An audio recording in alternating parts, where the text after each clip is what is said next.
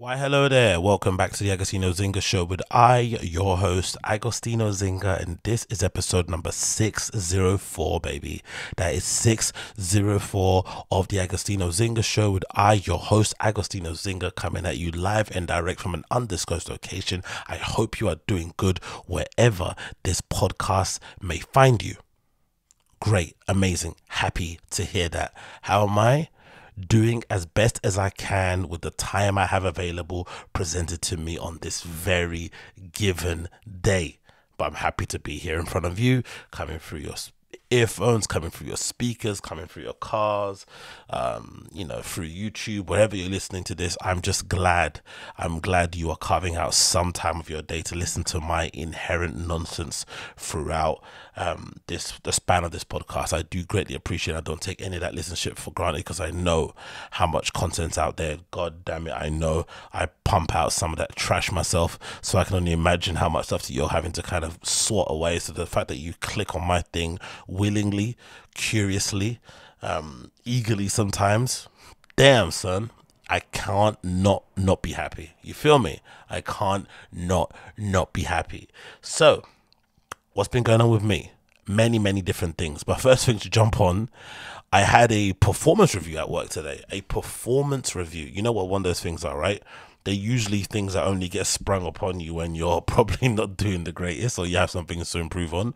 Or if you work for a company that has those kind of things airtight and watertight, they're usually a kind of thing to keep everybody kind of on their toes, to make sure people are performing at the right level, to make sure people are kind of pushing each other, which essentially kind of, it's a bit of a win-win for the company, because if somebody crumbles and they're not good enough for the role, or they don't step up, then you could just put them out to pasture.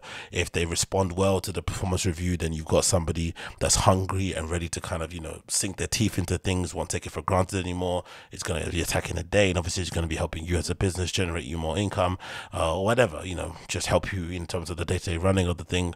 So it's kind of a win-win in that regard. So one way it kind of like sorts out the wheat from the chaff, and the other day it kind of it kind of also allows you to have the opportunity to basically give someone a chance to prove their worth. So it's either sink or swim in those situations. And mine was funny because for the most part, I think a good kind of word of caution is like, if your performance review starts off with someone giving you compliments, like unnecessarily glowing compliments that have nothing to do with the actual role that you do, it's usually a sign that the performance review won't be great. It won't be what you think it's gonna be. But luckily for me, I'm pretty self-aware. I'd say I'm probably one of the most self-aware people that I know, or that I've ever come across in life. I think for the most part, anything about me that even you, the viewer, you, the listener, might think is a bit of a negative in terms of my personality, or things that you've heard or things that you've seen, I most likely have ripped myself to pieces about it a million times over. Like, I legitimately know Wagwan with me at all times. I'm not ever shocked about the things people say. I'm not ever taken aback, even if I pretend I am. I definitely know. It's definitely things that I'm aware of that I kind of want to address, but I'm just being lazy. I'm not following through. It's maybe not on my priority list, whatever it may be, but there's no chance that I don't know about it. It's impossible. I always know. So with this performance review, I kind of was already aware of what was going to be said. Again, it's nothing crazy. It's nothing that's going to really, cost me to basically lose employment. That's not going to happen anytime soon, because obviously, I'm somebody that can address those things pretty quickly. They're things that can be actioned very fast. But the problem with being self-aware is that if you're that self-aware, the question needs to be asked, why don't you just do the things that someone doesn't like? And then that kind of brings up some things that you probably don't want to say out loud, which is, I'm still slowly but surely coming to grips and coming to the idea, or coming to the point in my life where I'm starting to respect jobs. It's a weird thing to say this, right? But I think anybody that's kind of trying to pursue a creative endeavor, anybody that's trying to maybe set up their own business, anybody who has aspirations, even to be rich and famous, whatever it may be, I'm sure you've all had the same thing where it's very difficult to respect your job that you have, like the actual job that pays you Monday to Friday or however long you work. It can be a really hard thing to kind of switch in your brain. I remember for a long time I had battled with it, and then I remember thinking maybe I'm not too bad when I met other people who are also kind of trying to pursue their own careers in the arts, in the creative fields, or whatever else they were trying to do. And I remember meeting one person in particular who was very against even having a full-time job. Like, it didn't make sense to that person. They would just do the thing. The thing that they would do is that they'd work for a set period of time. So if it was like 6 months, 4 months, not do anything else, save up, and then use that money from that 4 months to then allow them to do what they want to do for the next 6, and then hope that 6 months is like it's like a trial. It's like, okay, it's like a make or break. Like, it's like a football trial. You hope, like, okay, cool, I'm gonna try go to all the trials I can in the summer, and then bang, hopefully one of them bangs, one of them lands. I get a record. I get my football contract, and I can go pro and then quit my job. But obviously that's a bit of a nutty thing, because you're not, you're basically only attacking. You're basically only attacking the day, or trying to secure your dreams, or trying to achieve your dreams. Sorry, within a 6-month window. So you're giving yourself way less time than most people would, because obviously you need way more than 6 months, maybe more than 12. It could take a lifetime. You never know how long it could take, or it can never happen, which is also another question, another thing that people don't like talking about. But hey, let's just stick to the topic. So I've never really been that someone. I've kind of always struggled with that. And I think as I've gone older, as I've become more mature, as I've just gone through more things, and then I've seen the actual reality of life, I think is that sometimes as a kid, you definitely overrate your youth. You definitely ride on the back of your youth too much. We're kind of seeing it a bit with academics, what he's going through at the moment with all these OGs sort of like kicking him when he's down because of that comment that he made about, about veterans in hip hop being old and dusty. And the general point he was basically making was that he feels like why are the pioneers of hip hop, the ones that founded such an amazing genre that's essentially taken over the entire world, why aren't they rich and famous also? Or why aren't these people able to sort of give game to the younger kids coming up? Or why don't they have labels where they basically have all these young kids in their kind of roster of artists? And why is it all outside people, the white man, whatever it may be? All these kind of questions, right? But I guess him using Dusty was something that kind of set people off. But in general, that's definitely one of those sort of like somebody overrating their youth. And even though he's not that young, he's only 31, it's still somebody who he's amassed, or he's attained a level of success very quickly in a very short space of time. He's attained a lot of money in that short space of time, and he's probably thinking to himself, this is so easy. Why weren't the people who pioneered this stuff, why weren't the people why didn't Hot 97 do this before me? Why didn't the Breakfast Club do this before me? So he's probably thinking those sort of things, and kind of in some ways what's the thing called, he's in some ways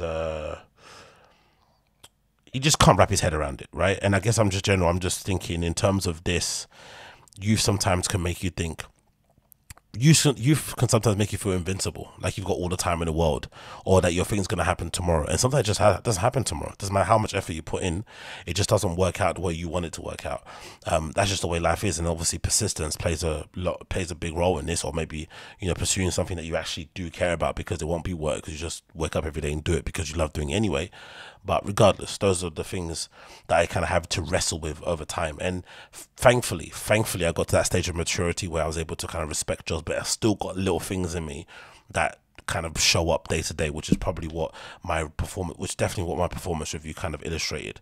So this is just a message to the kids coming up nowadays, especially the ones who are trying to make it, especially the ones who are on TikTok, especially because that kind of platform, because it's new, the algorithms and the stats behind it, the views are a little bit shaky. I'm not really too sure if all that stuff is real, but because TikTok are trying to basically corner one side of the internet or social media, they're obviously going to be making sure the views and the engagement of the things that they put out is somewhat attractive to up and coming content creators, so they know that they can easily go from being a no one to being someone quite well known on TikTok. And I think all that stuff can get your head and make you think, why aren't I also writing for Vogue? Why aren't I also on the front flipping row of this fashion show? Why haven't I got the ability to shoot this campaign or go and speak at this keynote thing or whatever it may be? And I think sometimes in life you have to realize that things just take different sets of time for some people. Some people can make it in a year. Some people it takes 10 years. Some people it takes 15. But if you're really pursuing something you want to do, it shouldn't matter how long it takes, as long as you're able to do the thing that you enjoy on a daily, weekly, whatever basis. But also a really vital component of it is having a job. being able to support yourself and being able to support your dreams, right? Being able to kind of, you know, buy equipment like I've been able to do, being able to, you know, buy flipping, what's it called? Being able to sign up for a place to host your videos, to host your podcast, whatever the things that I do, being able to pay for studio time, to rent a studio, to buy a studio, whatever it may be, all those things that allow you to basically do the thing that you actually like doing, the thing that you actually are passionate about doing. It all comes from having a job. So you have to get to a level where you respect the job to the point where you're giving your all within those hours that they give you. And that's the bare minimum. There's nothing else that can cut it. Anything else, like, oh, you're moaning, you're coming in late because you're tired, no one cares.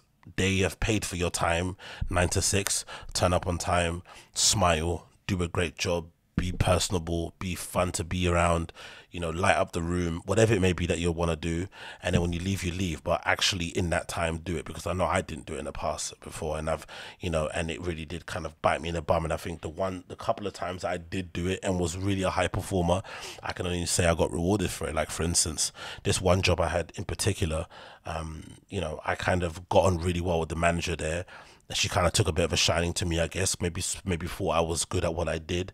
And since I've left that place, which I left, you know, voluntarily because I wanted to go and pursue other things, and I had a kind of an offer from another company that I went to that, you know, eventually in 4 months ended up going under. But that's a story for another day.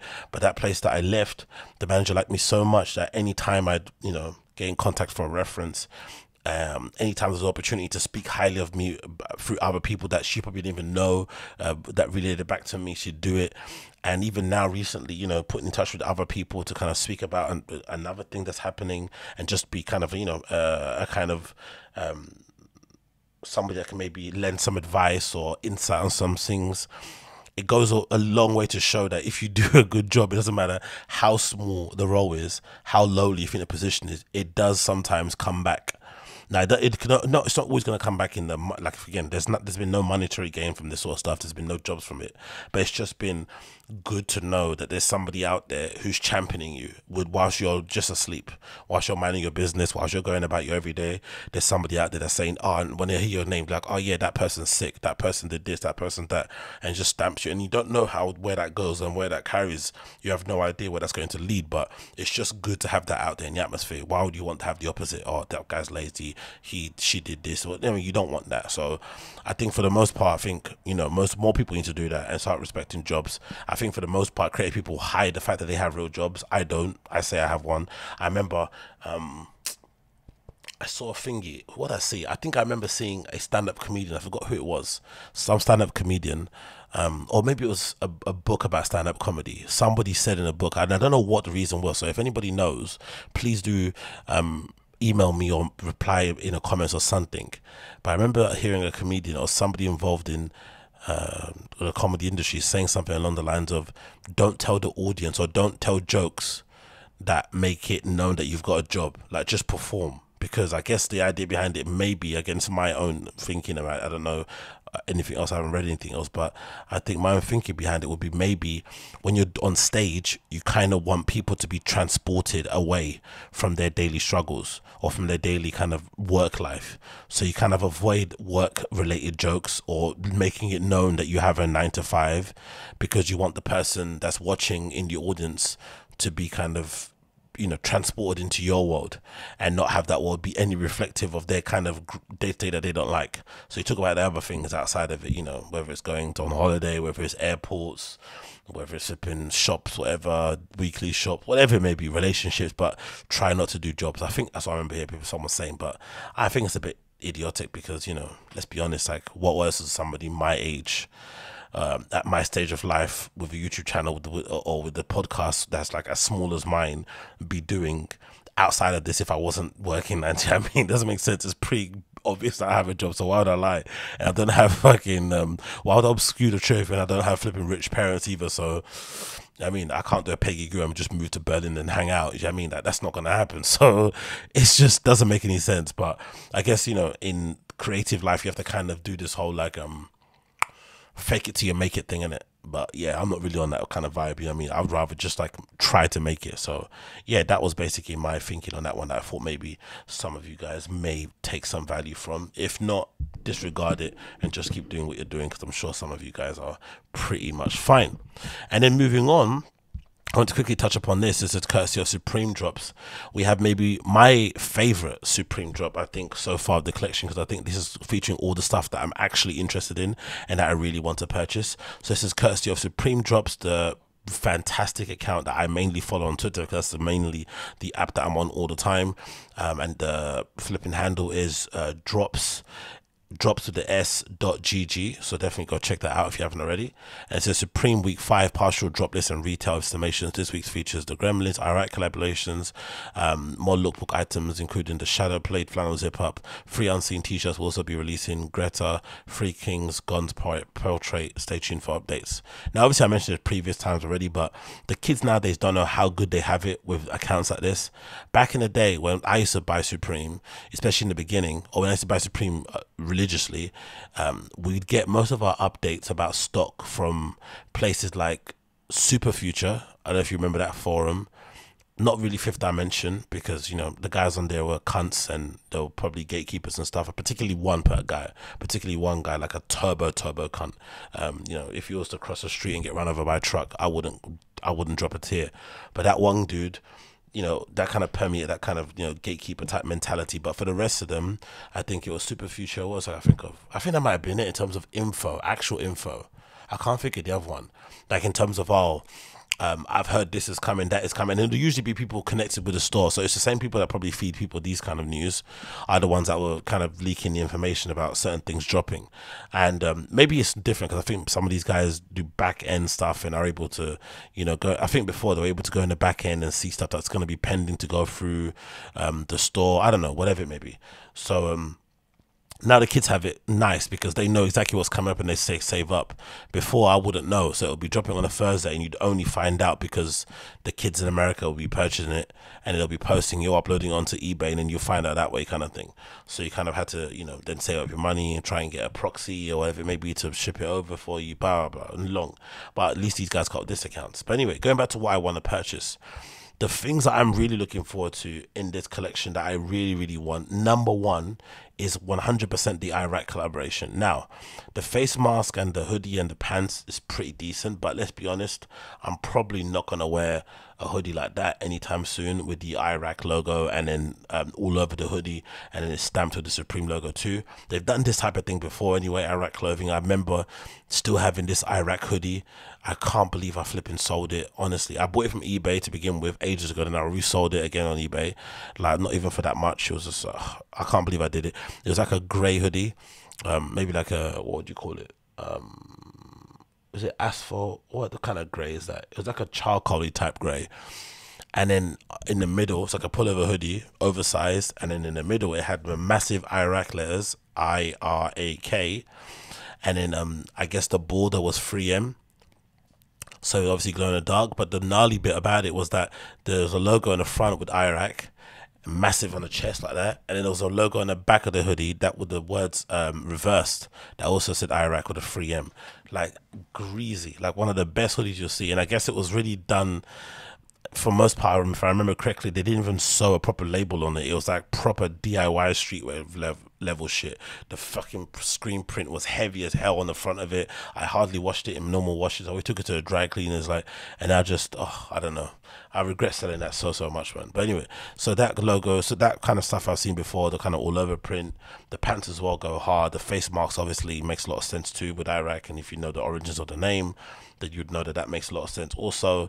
But the gloves are what I'm really interested in, right? And we're gonna actually go here into the preview to go see the gloves that I've done with a collaboration with the brand Mechanic. And I've actually got a plain pair of Mechanic gloves that I wear now for my bike that I use all the time. As you guys can see there on the camera, you can see those, right? Those are the plain Mechanics that I usually wear when I'm cycling and whatnot on my little fixie, right? As you can see, and pop those little fingers out. See that? Yeah, boom, boom, boom. Makes a lot of sense. So clearly, someone like myself that rides a lot, right? That goes out and rides. One of the riders will be definitely into these flipping Iraq gloves. They look absolutely smoking. really look good. Supreme mechanic Iraq work gloves, like these look so good. I like the look of these completely, and I'm considering hopefully buying 2 pairs for myself, because I know what I'm like. I'm gonna end up wearing these every day and I'm gonna regret I didn't get 2 pairs, so it's probably gonna be 2 pairs of those for sure.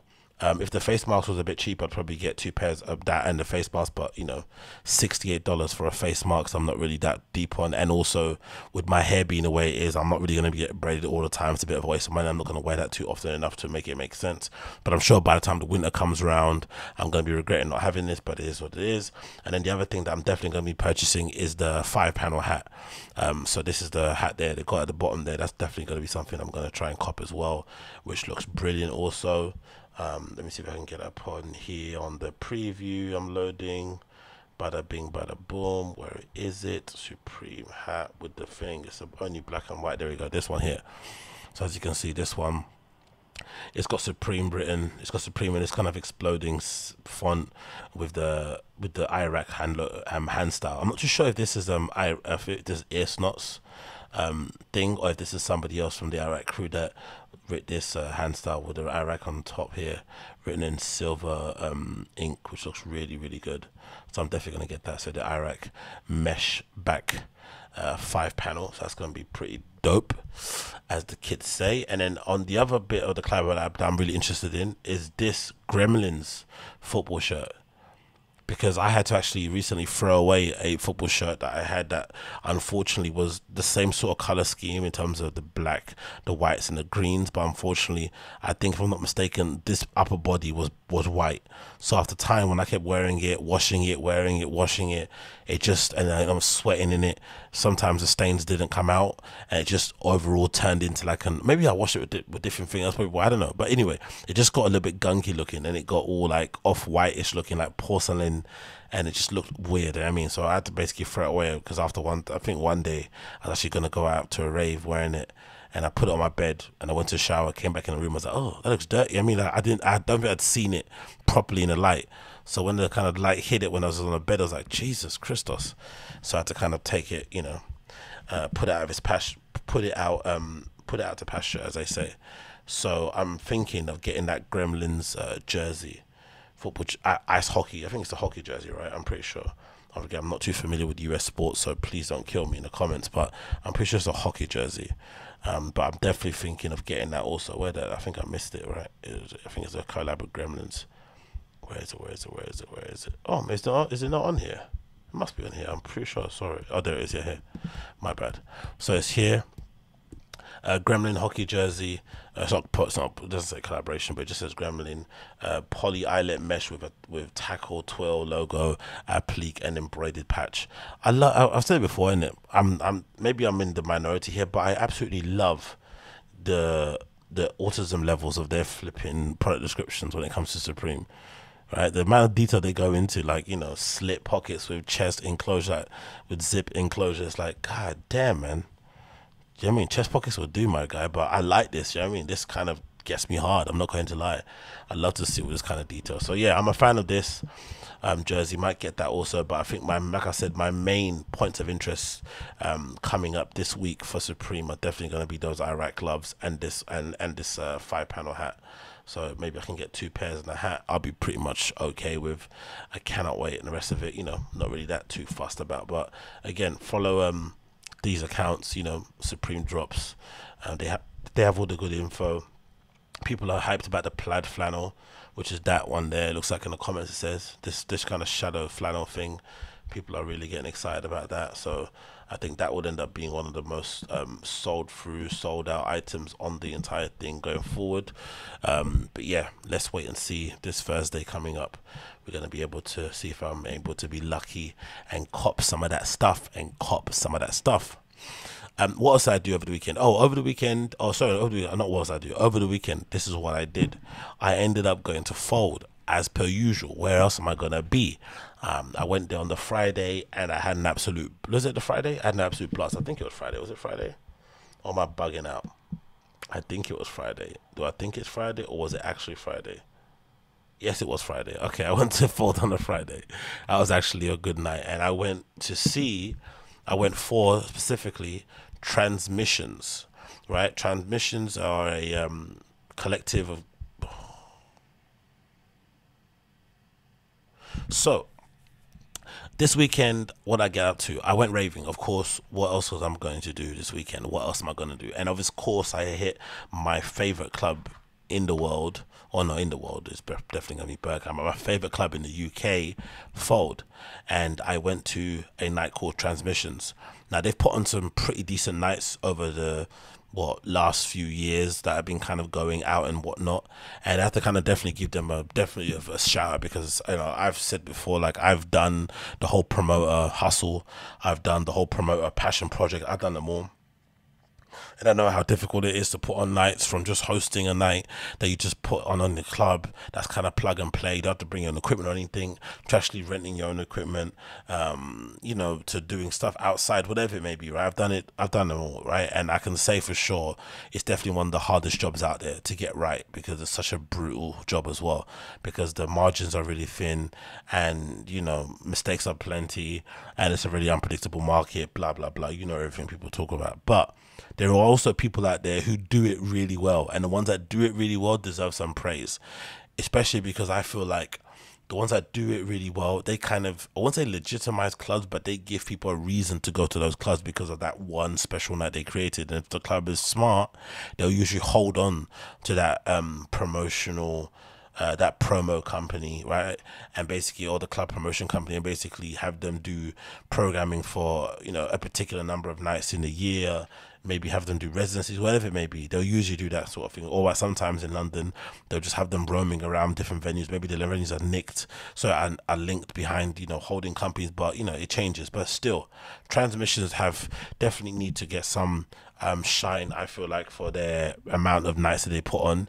And also, looking at their RA here, of the range of their events, is something that needs to be given a lot of kind of heads up, and a lot of kind of nodding of the head. Just those two nights there, back to back, the past ones, right? Transmissions, DVS1 and Rene Wise, which is one I went to, and then you got here Brika back to back with Bakey all night long, right? So they've covered from the biggest hype of the hype to just people that are maybe some for their heads. You've got another night here called Dr. Banana presents Doja Perception, Truly Madly, Adam Pint and Althea. You got another one here with Andrew James Gustav, Sugar Free and KRN. You got another one here with the two residents from what's that place called? Salon de la Mercedes, which is Willikins and Ivokovic all night long. Lena Willikins and Vladimir Ivkovic. Ivkovic. You got Peach all night. Like really interesting. Like Peach all night at Venue MOT. Imagine how good that must have been as a party, right? To see Peach play in such a small, tight, sweaty club in South London, like crazy good, right? And you got another one here, this was postponed, but that was a crazy lineup. Imagine that. Madam X back to back with Scratcher DVA. Are you insane? That is absolutely crazy programming, like really, really good, like lineup selection, whatever that word is called, that people do this kind of job, right? Another one, yeah, another kind of one that I'm not too familiar with the artist here, Peter Van Hossen, Marco Shutter and Jay Duncan. You got another one here with Julianne Huxtable, who I saw at flipping Berghain recently. Wax Wings and My Lee. Is it how you spell it? Or Mael? Sorry. Another one that's really one for the heads, Ghost, which is a like a roving record store out of Berlin.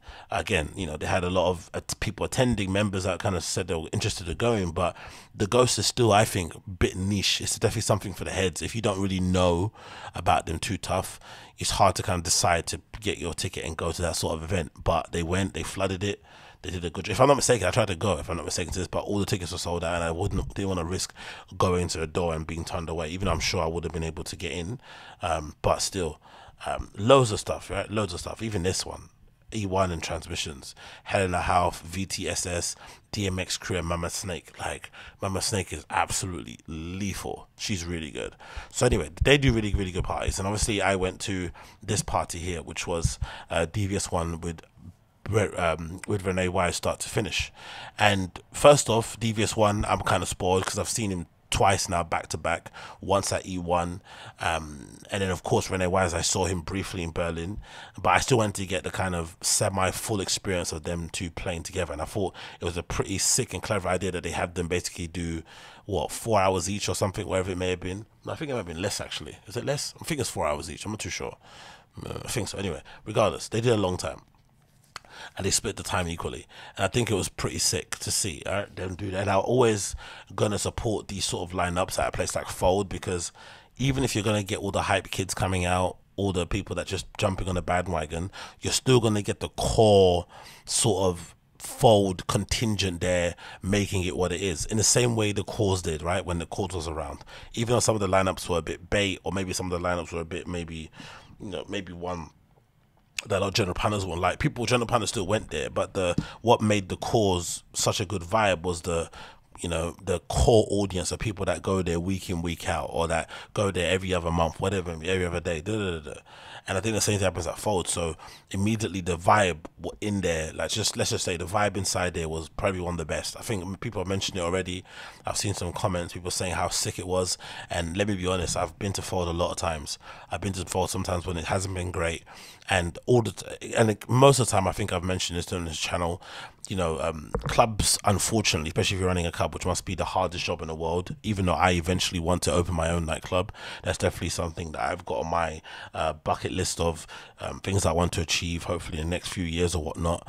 But for sure, having a club is a thankless job, because there is no way you can really purposely sort of cultivate your own community. It kind of has to not happen by chance, but you kind of have to hope they choose you. Like, okay, cool, we think you guys are legit, we think you guys are doing this proper, we're gonna stand behind you.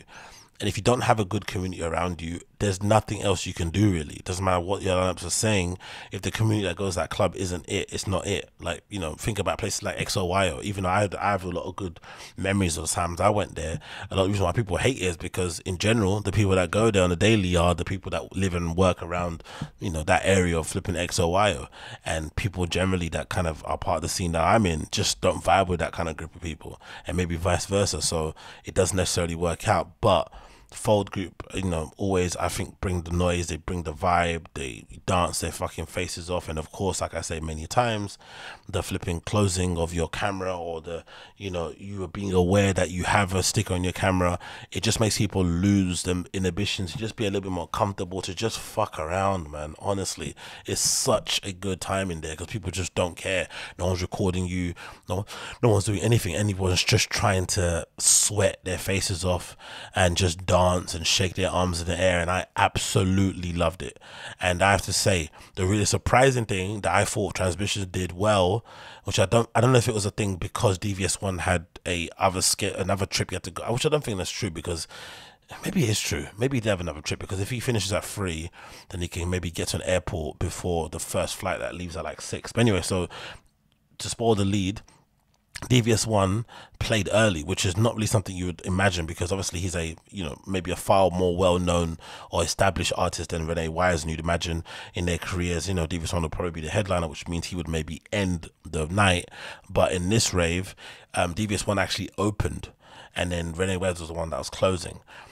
Which I think actually gave the night a good vibe, because DVS1 set that room up really well for the Rene Wise to just come in and knock those pins down. So that was pretty sick. But coming in and just hearing DVS1 playing, you know, doop doop, the gloop gloop, the kind of like, you know, those kind of bloopity bloop noise that you kind of associate with a really banging 3-deck mix worthy of DVS1 was sick to hear and see. And just that space, man, to hear DVS1, how kind of box off it is.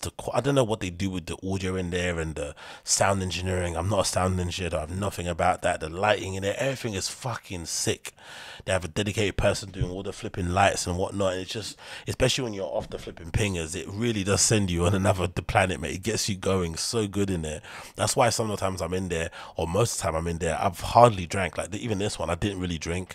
I had a couple of drinks on the way there, but I didn't buy any drinks there. I just was on the water, or no alcoholic drinks, you know, I was just on the water the whole entire time, because just the vibe, the sweatiness of the place, everyone on top of you, it just really kind of adds to the night. And the DJs were absolutely smashing it.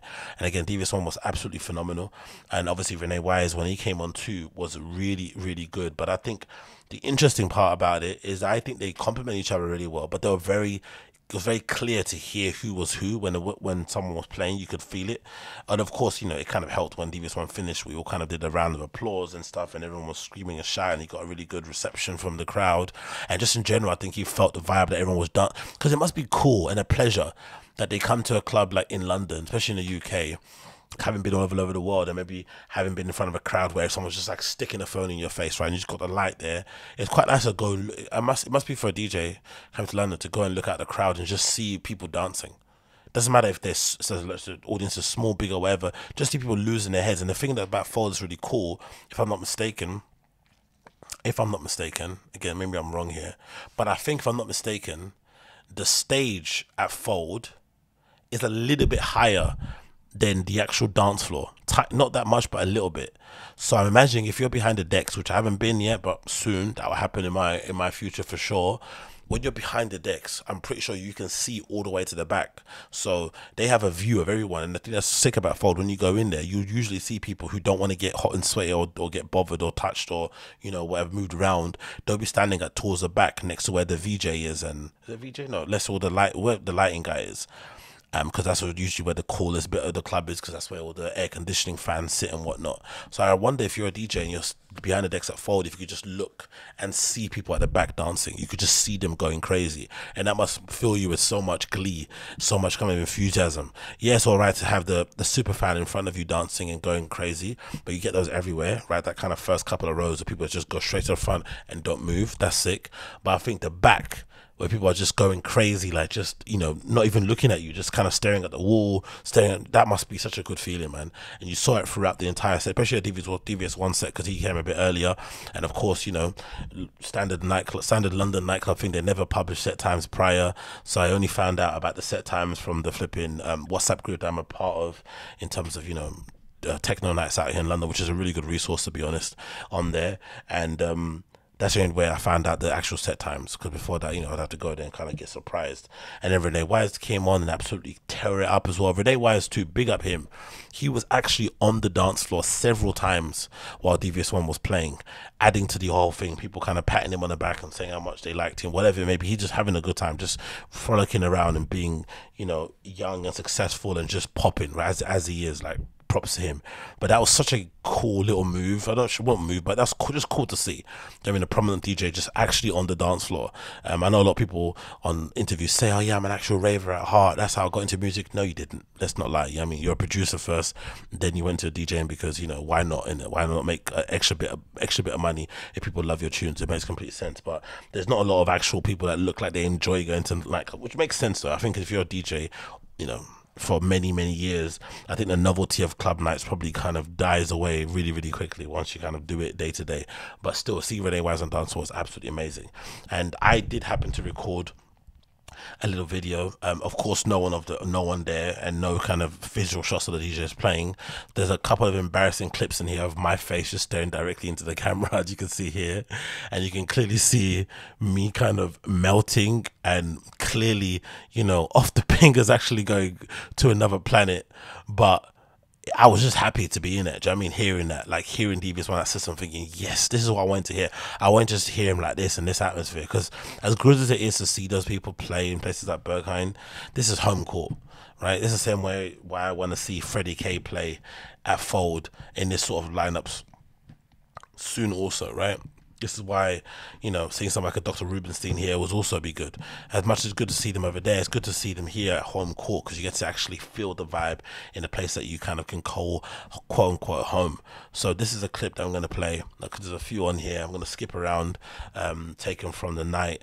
And of course, you shall see my sweaty face. But again, as I said before, they usually always cover the back of your camera. This is just me for the selfie camera, just looking at myself. So obviously it's naughty because you're meant to take any pictures or videos at all there, but I didn't show anybody on there. It's just me with my face. I'm completely sweating. So I'm going to pass it around a bit. So make sure when you do go there, that you respect the rules and don't video record anybody, because I was just doing this like intermittently here and there.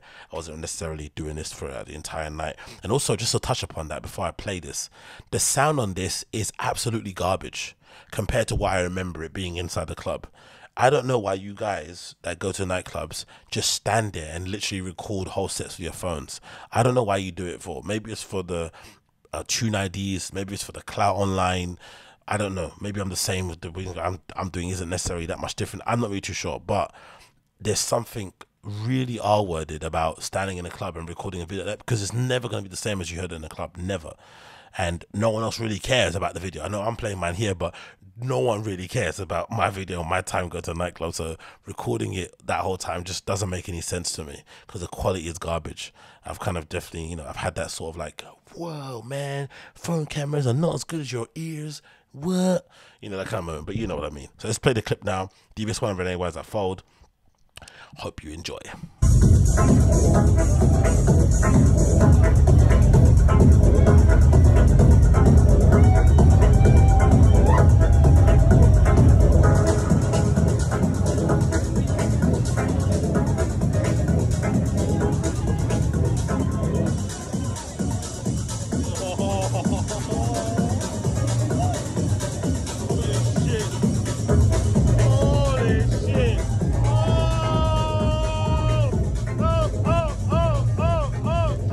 That's a really embarrassing lad side of me, and that's also something that a lot of people, when I went to Berlin the first couple of times, I realized that's something that the more sophisticated hipster chin stroker type fan of techno music or of dance music in general isn't a fan of. They hate all this stuff, like the whistling, the kind of the terrace culture that's kind of coming into club nights. Or, you know, sometimes you go to like house nights that you would maybe describe as tech house nights, and you hear people like humming along to the tune that has no lyrics on it, right?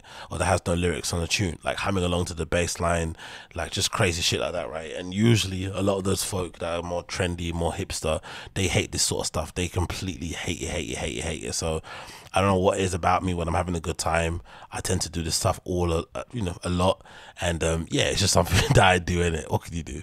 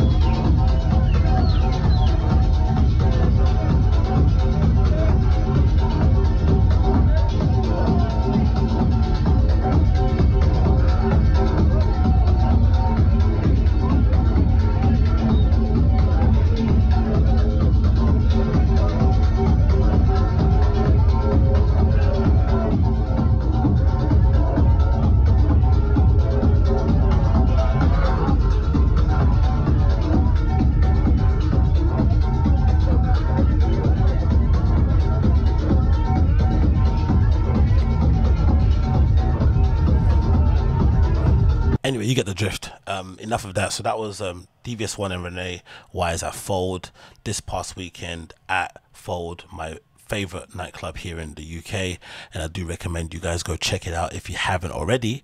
And also, I want to big up everybody that I bumped into at Fold who said that they've watched the channel or watched my reviews of nights over there. So thank you for those of you who said hi. Really do appreciate you, especially one in particular who ended up helping me out with some techno dust. Big up you. But yeah, big up everybody that I bumped into. It was really, really cool. You know, it's something that I don't usually expect, because, you know, I just do this for myself. I don't really care for the adulations or the recognitions and stuff. That's not something I'm in this for at all, in the slightest. I'm super passionate about this music. I'm super passionate about this scene. I clearly want to get involved in my own way in terms of opening my club in the future, but obviously being a DJ myself and just kind of enjoying it as a consumer. I've always been that kind of person. Do you know what I mean? I don't need to be super duper involved or behind the scenes to enjoy it. I just loved enjoying it as a punter and being super passionate about it. And clearly, with some of you guys it does connect, with some of you guys it doesn't, which is understandable too. Some of you guys hate this sort of stuff, but hey, it's my podcast and I do what the...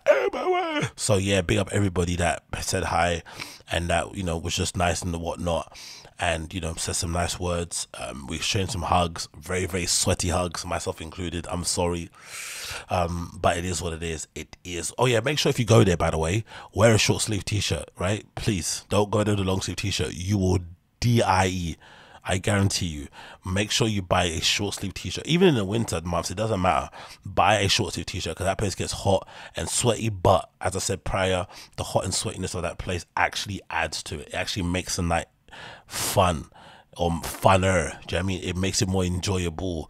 And the fact that you have to cover your phone, back camera, not have your thing, it just makes it, you can't pull it out and immediately record videos. No one gives a fuck anyway, because videos are going to be terrible. Because that place, you need to, you know, embrace it, flipping in there. You need to basically be in there, right? You need to feel the sweat, you need to feel the warmth of people on top of you passing through, dancing. You need to feel the noise, like everything about it. It's really impressive, to be fair, what they've done there in such a short space of time. So big up everybody there associated with the place. You know, they keep that place ticking and running, and it's basically, it feels like it's running on autopilot. I just saw a post there again on a Monday. It feels like at Mondays they kind of have these, you know, it's another busy week here at Fold. I mean, just churning them out. The unfolds, which they do on Sunday with all the residents and stuff, and friends and family connected with the club, which I hopefully maybe in the future would have an opportunity to play at one day. They're now doing those more regularly, it feels like. So clearly there's a demand for that on Sundays, because before it felt like it was just a thing that they put on because they had a free day in a week, so why not? You know, so kind of it's a free hit, because you're going to be, you know, you're paying for the rent anyway. It doesn't matter, innit? You're paying for the lease, whatever it may be. So you might as well just put on something when you're not really open. And it's doing pretty well for the most part, I can tell, with the small community of people that have been going there since day dot. I've never been to one unfold actually, which is quite surprising. I've been to the first ever fold party though, which I'm really happy about, because I can definitely see the growth of what they've been able to do. But I've not been to one unfold, but I've heard it's absolutely banging. So all that is obviously a good sign that they're kind of in autopilot now, just smashing out quality night after quality night. And of course it helps that they have great partners too. So, you know, so big up the promoters and Transmissions for putting that together, and just generally putting together quality nights. I think, if I'm not mistaken, they also put together the night that I went to with Dr.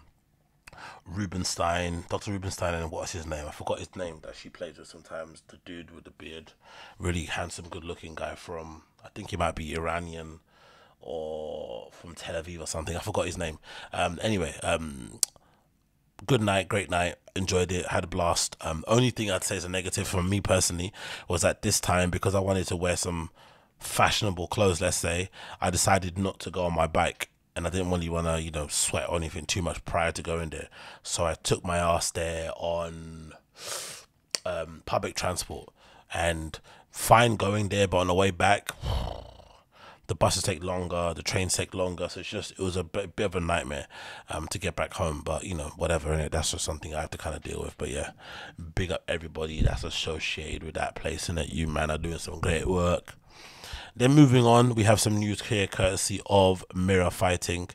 Interesting news if you're a boxing fan, interesting news if you're just somebody that's, you know, keeps an eye on flipping content creators and whatnot online.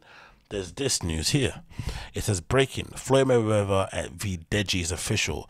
So I can't say, why don't I say his name properly? Floyd Mayweather v Deji is official for November 13th. Mayweather, #Mayweather Deji, Sunday, November 13th, Coca-Cola Arena, Dubai, United Arab Emirates. So clearly we're seeing Mayweather's kind of long-lasting or long-running relationship out there in Dubai is definitely kind of extending, and he's put together this fight with Deji, obviously the brother of KSI, who's come back off a first win he did recently. There's definitely been an improvement in his boxing skill, but to go from what he's doing YouTube-wise to fighting Mayweather, one of the greatest boxers ever, you know, definitely someone that's someone's gonna go down in history as one of the greats, is absolutely hilarious. But I think in general, it does speak to an overall, you know, it does speak to it just being a really interesting time in content generation, or just in content at all, and just in social media influencers, whatever you may deem them to be, YouTubers and stuff, because it feels like this is another level, another stage on the kind of climb up that most YouTubers have, right? From doing brand deals to collaborations to maybe having your own merch, maybe opening your own store, to maybe doing something on TV, on a streaming service, whatever. There's challenges and stuff that you do along your career that kind of every YouTuber, every content creator kind of ticks off. And I guess after a certain point, if you're a YouTuber, there's not much else to do. So the only logical step is to maybe explore other avenues outside of YouTube, but also things that would work well on that platform, such as boxing, right? Because of the virality of the clips, of the everything around boxing and combat sports in general works really well on things like YouTube because there's a big audience for it, and you can clip those things up, you can send them out. It feels like a constant non-stop kind of wheel of content going to come out, like for sure from this announcement of the fight all the way until November 13th and onward. There's going to be memes, especially if Deji ends up getting knocked out in a weird way, or if Deji ends up landing a shot on Mayweather that makes him wobble something, right? Imagine if Deji lands the equivalent of what Conor landed on Mayweather, that one uppercut that all Conor fans sort of like jack off to, the one that kind of made Mayweather grimace, but he still kept walking forward. That would be a very interesting thing to see. That would definitely go viral. So all those things, or people just clip it and say, "Oh, Deji won." All those things are tied into it, and I think that's really an interesting place to be in, because I don't necessarily see these as real fights. I don't think anyone does, not even Mayweather, right? The exhibition fights, he does them more to kind of get paid, have a run out, show off the wares. It's kind of an interesting thing because it's like a legend in the sport, someone who's the best who's kind of rated as the best ever, especially in his weight class, essentially saying, even though I'm retired, I can still put on a show, which is something you don't see a lot of fighters do, or boxers in general. Because I guess when you do retire, there's usually this understanding that you may be retired because your brain can't handle it anymore. Do you know what I mean? You're like in dire straits, so you can't really be, boxing in the ring too tough, so you just kind of let it go. But this obviously shows if you're able to retire with maybe minimal damage, maybe with a pretty decent bank account, you could take more chances, right? You can maybe have a punt here and there and see if it works out. And clearly for Mayweather, it's been working out in a big way because people still tune into these flipping, exhibition fights. He makes a bucket load of cash, as he did recently with the one he did, where I think he put the guy out in the second round and he cleared 25 mil or 20 mil, even if it's 10 mil, 5 mil, 1 mil for 25 minutes worth of work is really crazy. Or not 25 minutes, for 2 rounds worth of work, sorry. I mean, it's really insane, but I like to see it in general. Hoping we're to see more, especially for myself included. Like, again, I'm not a boxing purist, so for me, this doesn't really, I'm not bothered. I guess if you're a boxing purist, then maybe you're kind of, spitting feathers right now. But I think as a ways to generate content, as a ways to maybe for YouTubers and influencers to maybe extend their career a little bit, or maybe to kind of expand into other fields and allow them to kind of, grab onto maybe a bigger fan base, whatever it may be. I think these things are priceless, literally priceless. And as long as you take them seriously and you treat those, platforms that you're going on, or those arenas, those rings, those octagons, those dojos, those fights into whatever it may be, if you don't treat them with respect, you'll be pretty much okay. So I'm pretty interested to see where this goes, how this happens, how this rolls out. I definitely want to make sure I check this out when it ends up happening, obviously on November the 13th. So definitely keep your eye out for that. If you are that way inclined, make sure you keep your eye out for that one. Next on the news here, I wanted to quickly touch upon, which I wanted to just make a general overall point about, was this news courtesy of Billboard, which is as follows.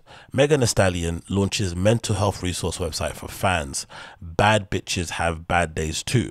Now, for me, right, the reason why this was hilarious, and I thought I wanted to make a wider point about this, was because if you know anything about what's been going on with Megan and obviously Tory Lanez and the fallout from the shooting, did it happen? Obviously, did it happen? Who actually did it? A lot of kind of like finger pointing and back and forths and subs and direct lyrics and whatever it may be, right? And it's been an affair that's kind of gripped the internet, but not really, because we're kind of all tired of it. We just want them to go court and just find out what exactly happened, or what the closest version of the truth was, and then let everyone go on their merry way. Now, my one issue from it from the first place has always been, I hated the disparity in treatment. I hated the fact that it didn't feel fair, that in general, in a story that no one really knows the definitive truth, and unless you were in that car, that one person can basically have their career halted for a bit, not forever, but for a bit, and maybe in some places for a bit as well, especially if you consider the stuff that's happening with academics and, you know, Ebro and the stuff that he revealed, that Ebro wouldn't want to put Tory Lanez on the playlist and stuff, which is essentially quote unquote hurting or killing his career.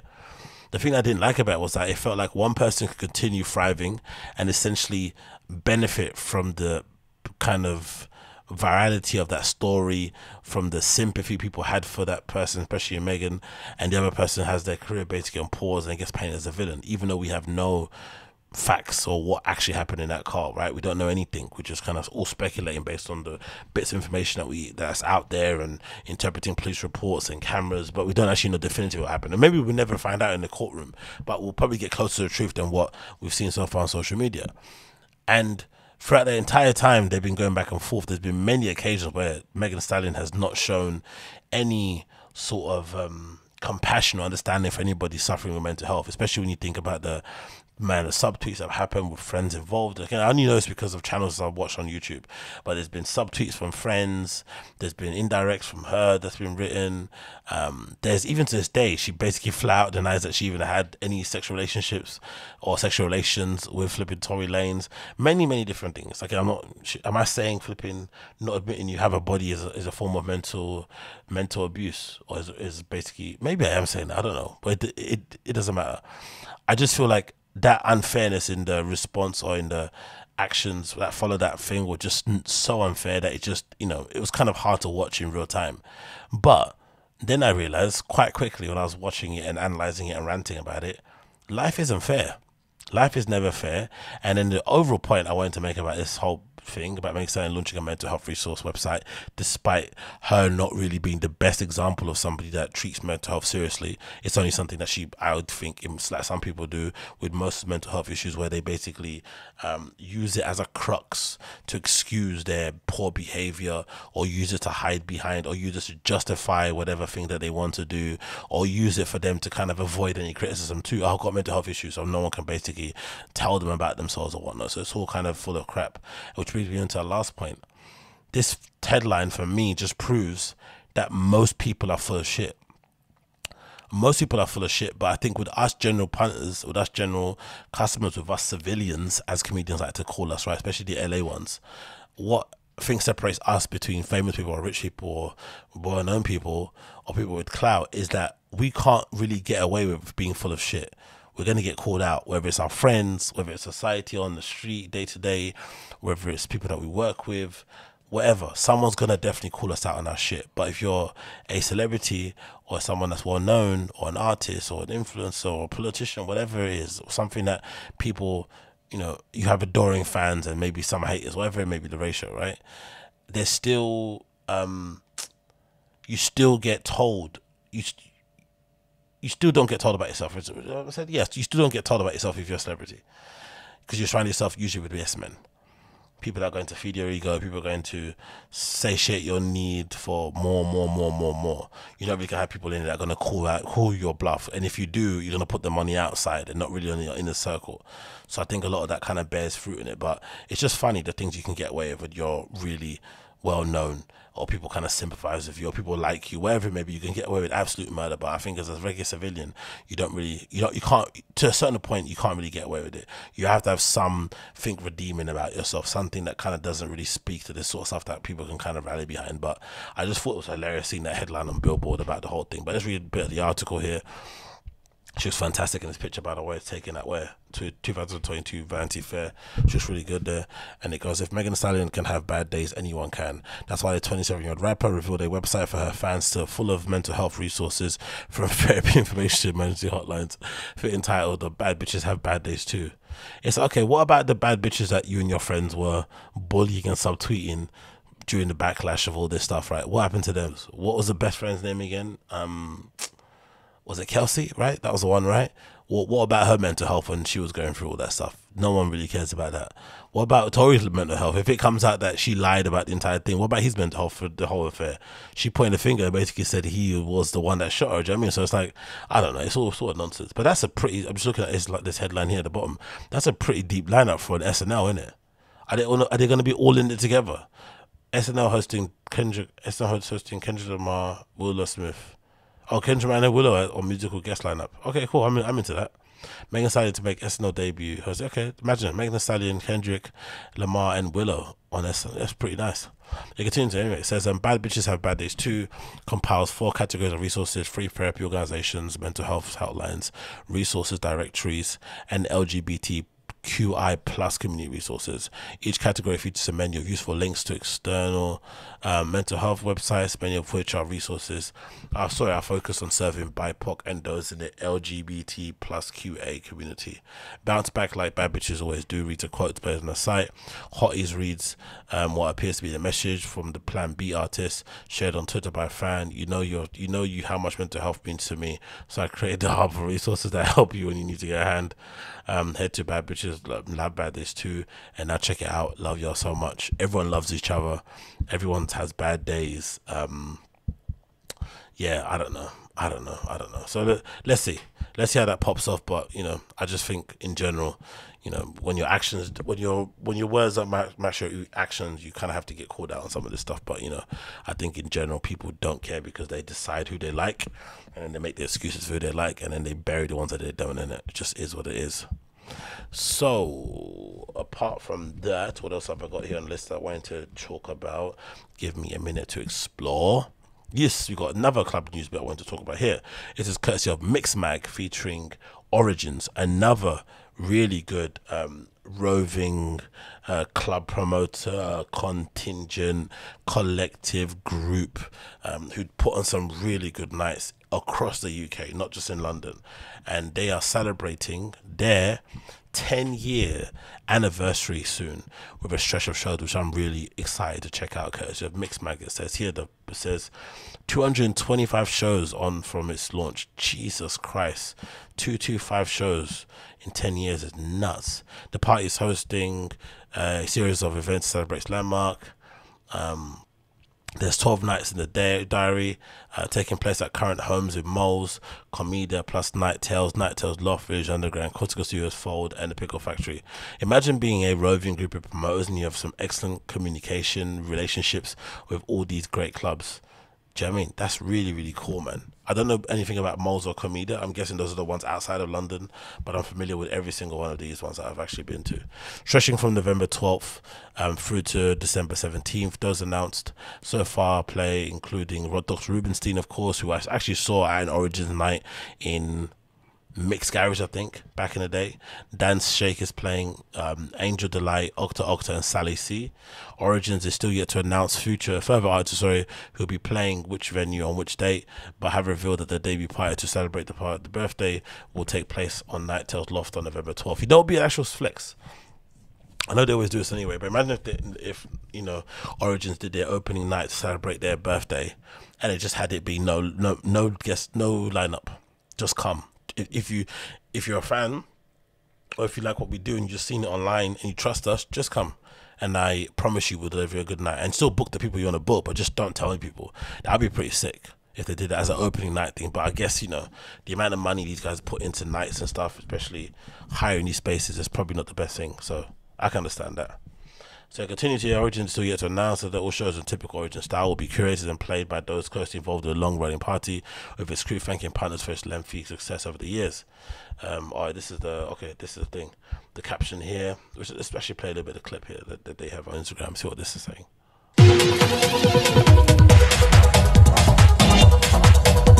Okay, some copyright music. Let's continue that. Oh, that's the one, right press. But yeah, let's continue. The caption says as follows: what a better way to celebrate a mammoth stretch of shows than Origins Way? Sign up for a chance to win. Obviously, you can do that if you want to on the Instagram. But the main caption says as follows: 10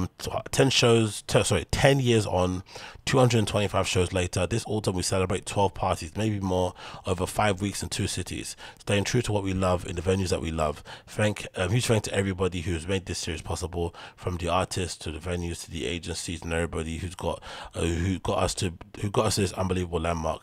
There's no finishing line, just the next dance. And I just love that. I think they've got it actually here on the background of their RA promoters page, right? There's no finishing line, just the next dance. Some things there, but yeah, they've done some crazy good events back in the past that I've been to. They've done some Oh, okay. They've done some collaborations with Junction. I didn't really know that too tough. The last few parties I went to from them, again, like I said, Dos Rubenstein and what's his name, Roy Perez at Mixed Garage was a real standout.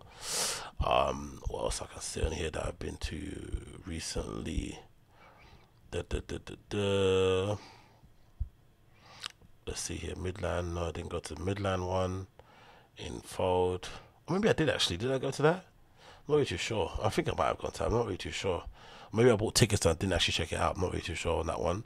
But there's some decent nights here that I've been to in the past with Oranges. Like I said, I trust them wholeheartedly. So for sure, I would be interested to see if they would ever do something like that in that kind of party. Just do the first party, no lineup. Do you trust us, yeah or nay? And then see what I'll go on from there. But again, like I said, they spend too much money booking these great artists to come all the way to London or all the way to the UK to play. You can't really be risking having them have played no lineup. And I'm guessing some promoters also are quite picky about that kind of thing anyway, and they're gonna only allow certain people to do that sort of stuff. And maybe if you're up and coming person, I don't really know, you know what I mean, like some people are like that when it comes to sort of things, but hopefully it's a bit different. Let's continue here and talk about this. This just happened actually. So England just played Germany and we drew 3-3. Last game of the Nations League, we've already got relegated from that, so it wasn't actually going to mean anything anyway. We're going to advance in the competition, but still, the talking point for me for the most of this is definitely have been Harry Maguire's performance, especially in that second half. Those two mistakes that led to basically Germany getting a 2-goal lead, which we ended up clawing back and leading for a short period of time, and then they got the equalizer towards the end with Kai Havertz tapping in a rebound from the goalkeeper. He probably should have had a little better, but it was a pretty hard shot to kind of gather in your hands because it bounced right in front of him and hit his chest before kind of landing on Kai Havertz's feet, and he did the business. But Harry Maguire's performance, wow, that was what you call a horror show. And as much as I like to go in on him, I would start off first of all and say that really wasn't his fault, because he should have never been picked in the first place. I think now we know the importance of having some level of club form going into crunch games like that, especially if you're just going to be someone's going to come in from the cold. It might be better off if you're like, hey, imagine you're a player playing for your club team and you're just not performing for them, but then the manager of your national team knows you and knows how to get certain things out of you. So maybe they might trust their judgment and their skill in coaching and people management to be like, you know what, just come anyway. I'm going to pick you, and I'm going to unlock the animal in you. And then you're going to go back to your club and a whole different person. They're going to be like, oh my God, who's this guy? But that didn't happen for Maguire, man. It didn't happen for him at all. He looked shaky as hell with players running at him. The Musiala thing was probably the worst, I think. I think I mentioned it prior. The first goal he conceded, which was a penalty, right? And he took down the player inside the box. I think that was worse because from what I remember looking at it, Musiala didn't even do that much. I don't think the step over was that great. The shimmy wasn't that great compared to what he can usually do, right? That kid's an absolute beast. I think he's like 19, right? Crazy. Grew up in the UK, but went and lived in Germany, I think, for a bit, and now he's basically a German citizen.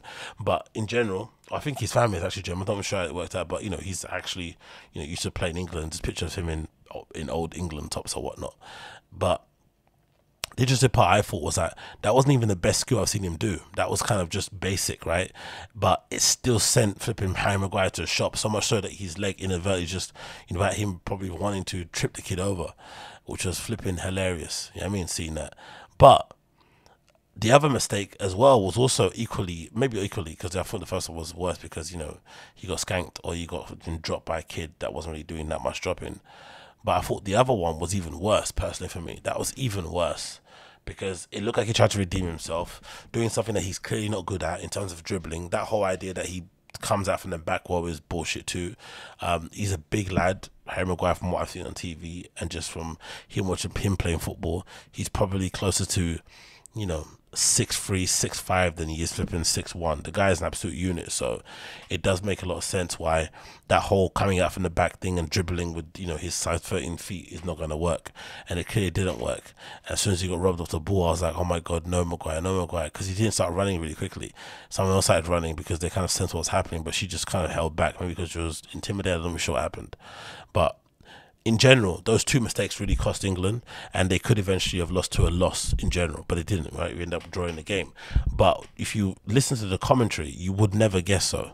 Especially if you would never guess who the culprit was. They really went out their way to not mention him at all until they got to analysis of the actual goal, and people still kind of pussyfooted around it until, bless his heart, flipping Jermaine Defoe decided to lend his opinion, and he actually said the real when it comes to Harry Maguire. He didn't actually kind of try and sugarcoat it for the sake of it, because the guy is flipping 29 years old. He's the captain of Man United still officially, and people are putting baby gloves on him and not letting him know he played poorly or not play poorly. So it continues, says here, what did he say here? Yeah, he said, this is Jermaine Defoe. He says, you look at the goals and they were avoidable, he said on Channel 4. Silly mistakes to give the ball away, and then you give the ball away, penalty and individual mistakes, and for some reason it always seems to be him. He says Maguire's inclusion into the starting lineup against Italy and Germany over the past 3 days has been one of the main talking points of international break. The defender's name was booed when it was read out ahead of kickoff on Monday, with some fans clearly feeling that he shouldn't be in the team based on his current form. He also jeered during the game, especially when things going downhill, throwing at the back and nothing. So that's the thing with him also. It's always been an issue. Just his refusal to acknowledge how he might look to certain people is just wild. It's just literally wild. One of the things that kind of just blows my mind about the guy. But yeah, I thought Jermaine Defoe definitely brought the noise in terms of kind of holding him to account. And so the follow this funny one, because I said he's on the top of the show. There's been a lot of negativity around him, and you want him to play well because he's done so well in tournaments for England, of course, but it's not going to happen anytime soon, mate. He's devoid of being able to receive any constructive creative feedback unless it's tied to money or something. He doesn't listen to it in the slightest. But you know, what can you do? And again, Harry Maguire is probably going to end up, you know, still being at the club for another 5 years. We still haven't managed to get rid of flipping, what's his name? I don't know, I forgot what the kid's name. Oh, Phil Jones, that's the one. We still managed to get rid of Phil Jones. So if Phil Jones isn't going anywhere and he's English, he's meant to be an English lion or whatever it may be, right? We're definitely not going to get rid of flipping Majiggy, Harry Maguire anytime soon. It's not happening. And then the next one we talk about briefly as well, which I thought was hilarious, was this clip courtesy of Taylor Rooks, and it posted the following: her sitting down with Jimmy Butler, and I thought this was hilarious because if I'm not mistaken, this might be the first time she saw Jimmy Butler up close and personal wearing those fake dreads that he recently got installed, which he so far hasn't been shameless about it. He's been promoting them heavy on his Instagram and whatnot, which is quite wild. But this is definitely an American thing, isn't it? I think so, an American black thing, because I don't think you would ever see this level of prominent rapper musician deciding to get fake dreads in their hair or extension, whatever maybe. That's not really necessarily a thing I think you see, for sure. I think it's definitely something more reserved to the eccentrics or the people that are living the 0.000.9 life, you know what I mean? But anyway, this is a quick clip of Taylor Rooks interviewing what's his name, Jimmy Butler, sorry, and basically not being able to handle herself looking at his braids. 1 minute she's like, is he Future? Do I want him? And next minute he's thinking, I mean, life's good.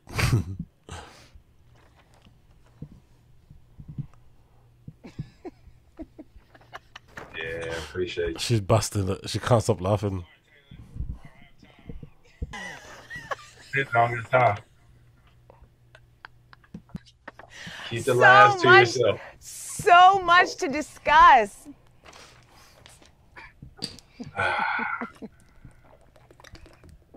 How are you? Are you okay, Jimbo? man? Yo, you got a serious problem. You got.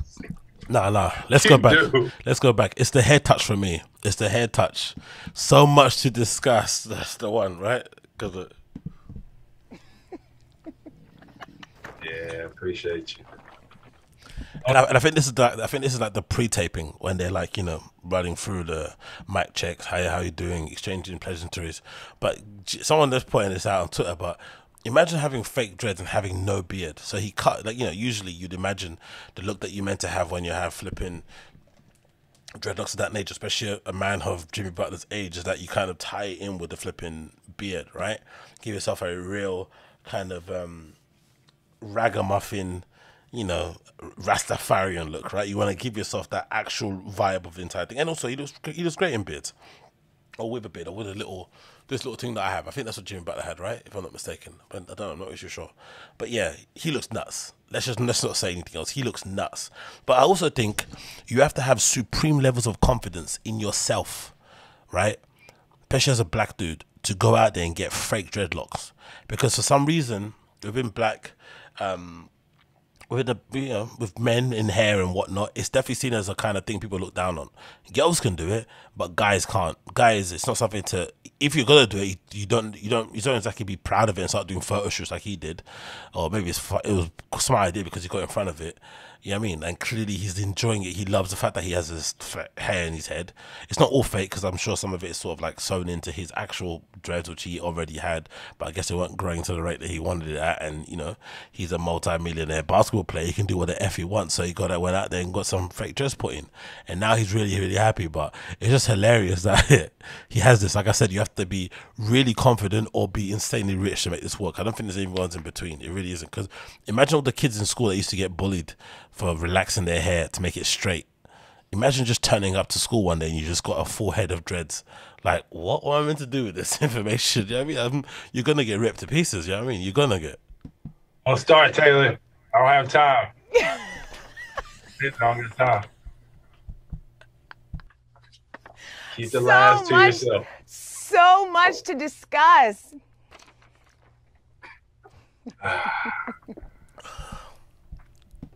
How are you? Are you okay, Kimbo? man? Yo, you got a serious problem. You do.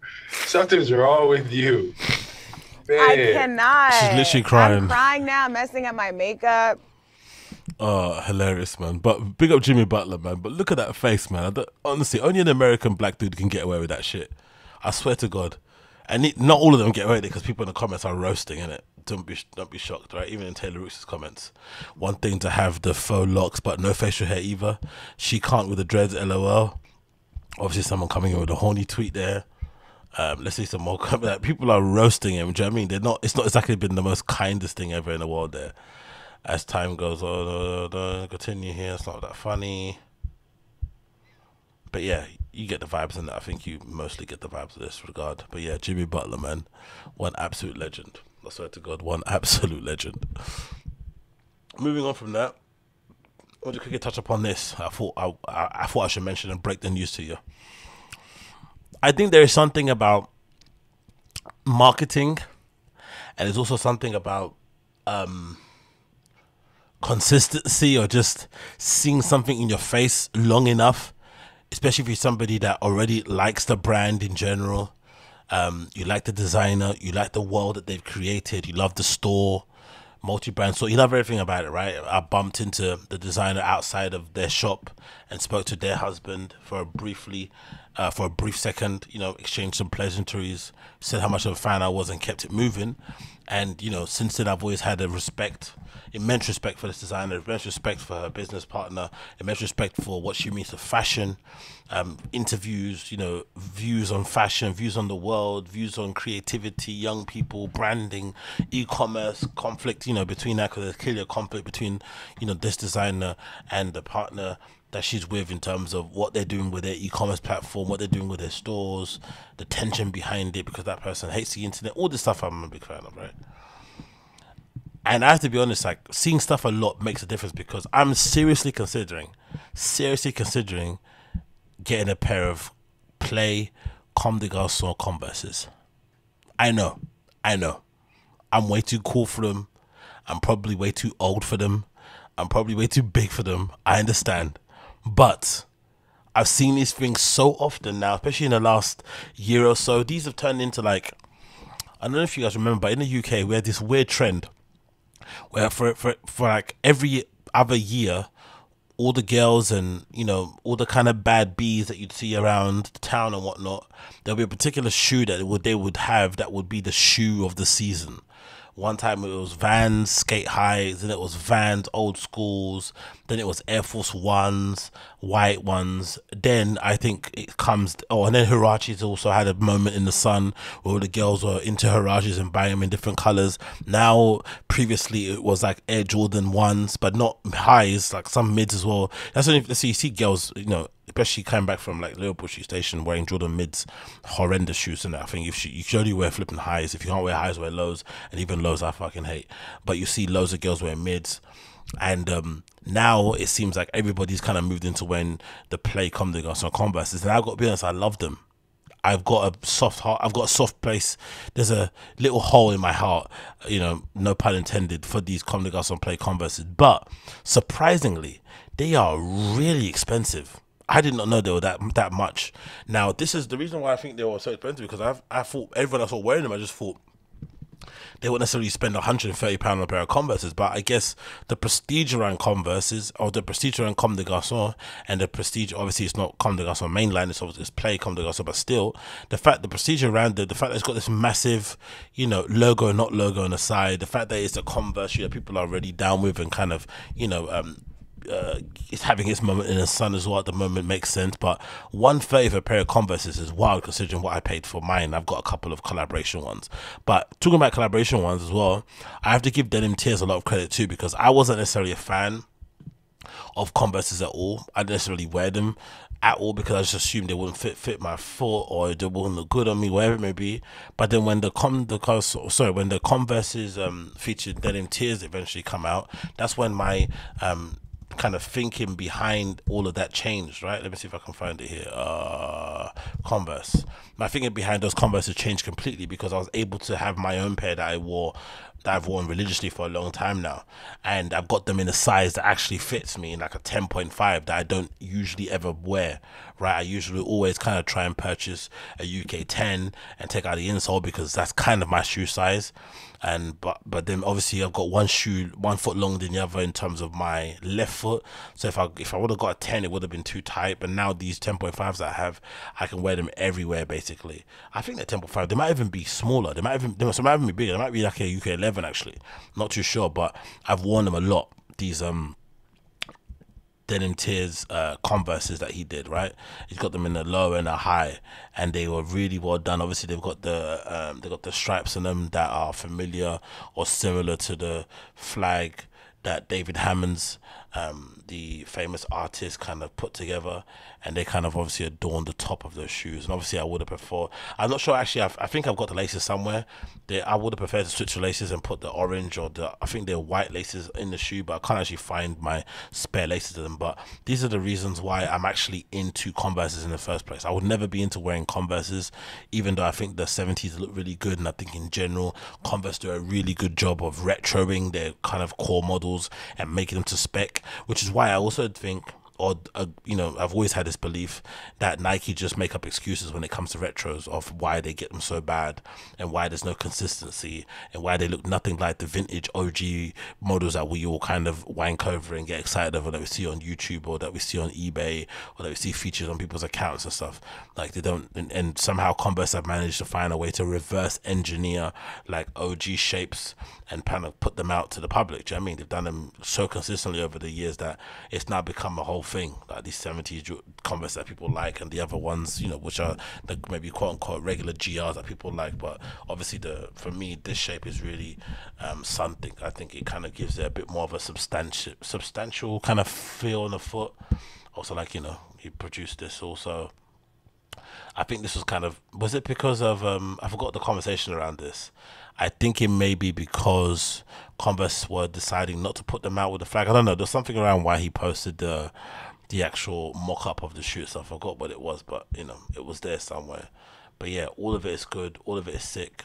Big fan of them, and yeah, I'm really seriously considering getting a pair of play Comme des Garçons Converses, just because of how well, or how much I've been enjoying wearing these Denim Tears Converses. So if you see me in a pair of play Converses, please do not be upset, please do not be angry at me or whatever it may be. Just understand that I'm doing this for you.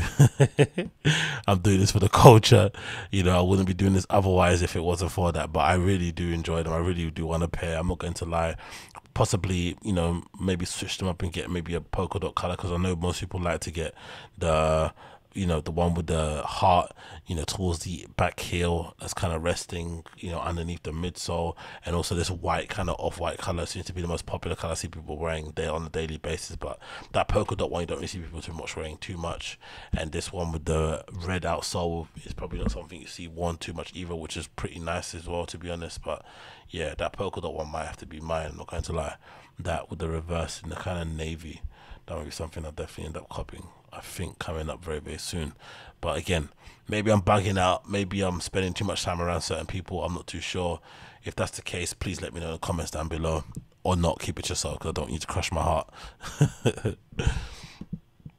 Then of course we have this news, which I think is sick. This is courtesy again of Supreme Drops, and it features Offset wearing the Supreme and Yohji Yamamoto leather biker suit thing in the rain at Rolling Loud last night, or the other night in New York. I think there's reports of like torrential rain happening over there in New York at the moment, and this man still wore, you know, a very covetable, a very expensive fucking outfit, you know, with the Supreme ski goggles, with the Supreme gloves from last season that I didn't end up getting, the batting gloves he's got, which I'm on that much on resale. I think last time I checked they were like 70 or 100, no, maybe 100. They were 70, definitely in the 100 mark, but anyway, it doesn't matter. There's a Supreme and Vanson and Yohji Yamamoto leather. Is it Vanson or just Supreme and Yohji? Maybe just Supreme and Yohji. Might not even be Vanson. Not really too sure. But yeah, doesn't matter. So actually check, let me just double check this. Is it Supreme and Vanson, or is it Supreme and Yohji? Or is it Supreme Yohji Vanson? Let's see. Or is Vanson now, you know, connected with Supreme in a way where there's no real delineation between the two? I'm not too sure. I guess the Supreme store will tell us all the answers that we need from this. Let me see if I can see it on here. Where is it? Always miss these things. Jacket. Where is it? Huh? Did I miss it again? I think I did, didn't I? Where is it? It's not this. That's Jeff Hamilton. It's not that. It's not. Is it that? It's not that. Where is it? Why am I so blind? Am I missing it here? Is someone shouting at me through the screen? It's up there. Look up. Turn left. I can't see it anywhere here. Or am I bugging? I'm scrolling down past knits and stuff. Still can't see it. Maybe I am bugging. Where is it? It's not here at all. Or is it down here somewhere? Maybe it's down here somewhere. I don't think so. No, it isn't down here somewhere. Why would it be up there somewhere? Let me quickly check this again. I'm definitely bugging out, aren't I? Because I can't see it at all here. It's hurting my eyes. It's going to drive me crazy, this. Where is this Vanson thing? Jackets. Let's just go this. I think I'm bugging out. I think my eyes are broken and I'm bugging out. Okay. No Vanson I don't see here. Maybe it's just not featured on here anymore. Did they pull it? Supreme Vanson leather. Okay, it's no Yohji. Okay, maybe it's not on here. Maybe it's on the. Maybe I'm confusing it. It wasn't on the preview, was it? It was on the news. That's what I'm confusing this about. Absolute ding dong. So yeah, there we go. Supreme Yohji. So yeah, it's not Vanson at all. It's just Supreme and Yohji. It says here official collaboration. Okay, so why does it say? Okay, it is a Vanson, but it's obviously, I guess, maybe the main collab. I don't know. Maybe Vanson produced the leather jacket for Supreme, so technically it's not really a collaboration because they were gonna make the jacket anyway. And Yohji, I don't know. Whatever the case is, what you gonna call it? Offset wore it at Rolling Loud. It looks fucking banging. I think it's an extra floss because he's wearing such an expensive, covetable jacket and an outfit in general in the rain. I think it looks 10 times better worn and broken in, especially if he wears this maybe a few more times, or even just he puts in his archive. This will be a sick bit of, you know, an outfit to kind of look at and say, yeah, this is what I wore my kind of solo set at Rolling Loud, which might be his first solo set ever that he's done at Rolling Loud too, which is a pretty good look because you'd imagine, you know, a festival or concert at Rolling Loud would always be booking Migos as a group and not necessarily them kind of individual, especially if you're not Quavo. So the fact that they booked him is pretty sick. And then the other thing that I thought was amazing too was the addition of the boots, which you can kind of see here peeking. For me, this is a grail. These, I think, if I'm not mistaken, are from Balenciaga Fall Winter 2017. I'm going to get it up on here and search and see if I'm right about this. 2017. Is it Fall Winter 2017? I think so. Yeah, it is. I got it right. Holy moly. I got it right in one. It's Balenciaga Fall 2017.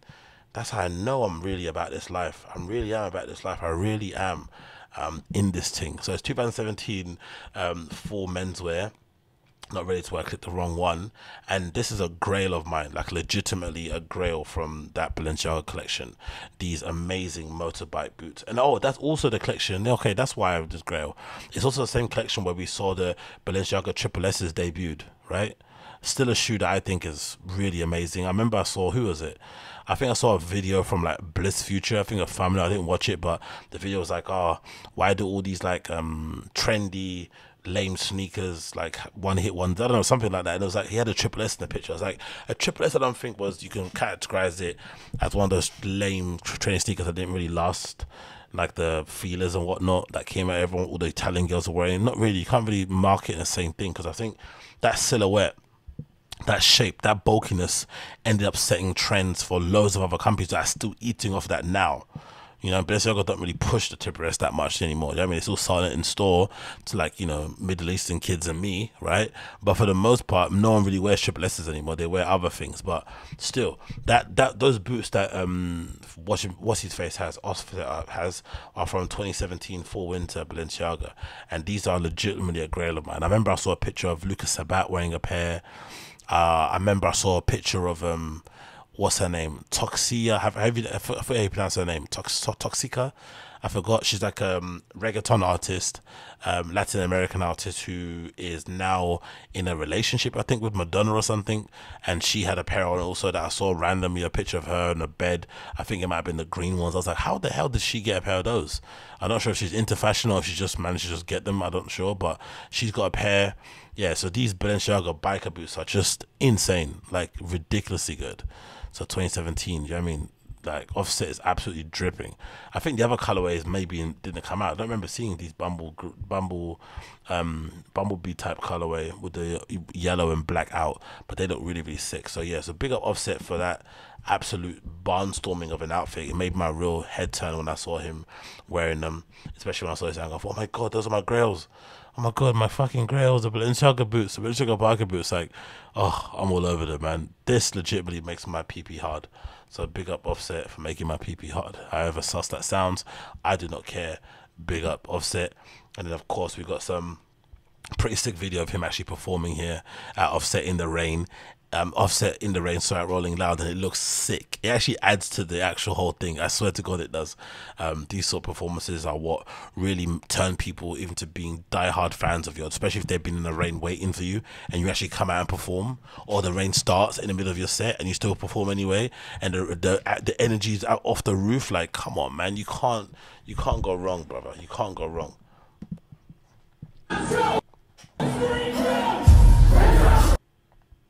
Oh. Let's go back again. Let's go back again.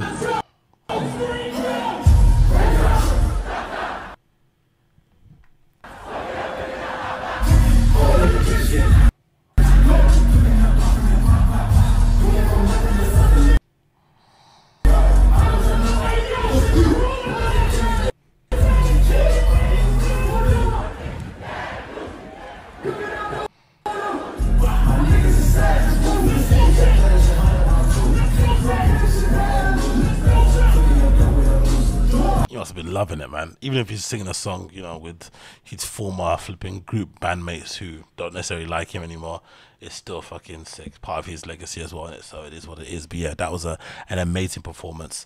Loved every bit about it. Loved every bit about it. And this final video here of him walking through the crowd, this Michael Jackson moments. I love my fans because, you know, he's obsessed with Michael Jackson as much as anybody would be. And him walking through here, hugging all his fans, high-fiving them after that sweaty, rain-filled performance must have felt amazing too. The girl absolutely losing her mind at Offset was pretty cool. I love that. You know what I mean? Like, everyone's got super fans. Everyone has them. And it's good that artists get to meet them in real life. I think it's one thing when people are sending you, you know, merch and letters and stuff. I think when you get to see them in real life and they legitimately look like they consume only you content and listen to only you all the time, like you're literally their fucking, you know, you're literally their Beatles, whatever it may be. This is pretty sick to see.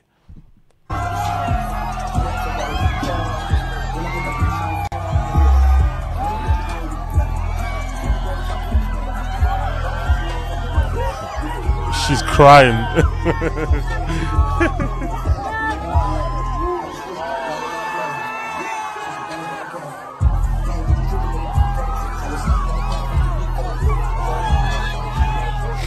Whee!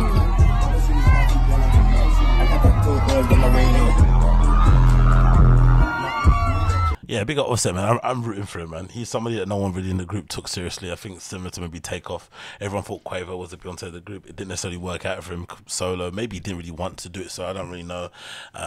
But yeah, I'm rooting for Offset. I am. I'm rooting for him. I don't care. I'm rooting for the guy. Anyway, moving on. I want to. Oh, let's talk about this. Let's talk about this because we have to talk about this. We have to talk about this, and then I'm going to kick off. So the next thing I want to talk about here that I thought was really interesting was this. This happened just recently, right? And there's tears. Where is it on my thing? Come on, you absolute cretin! Are you here? There it is. Yeah, we got it up on the screen. Where is it? No, it's not there.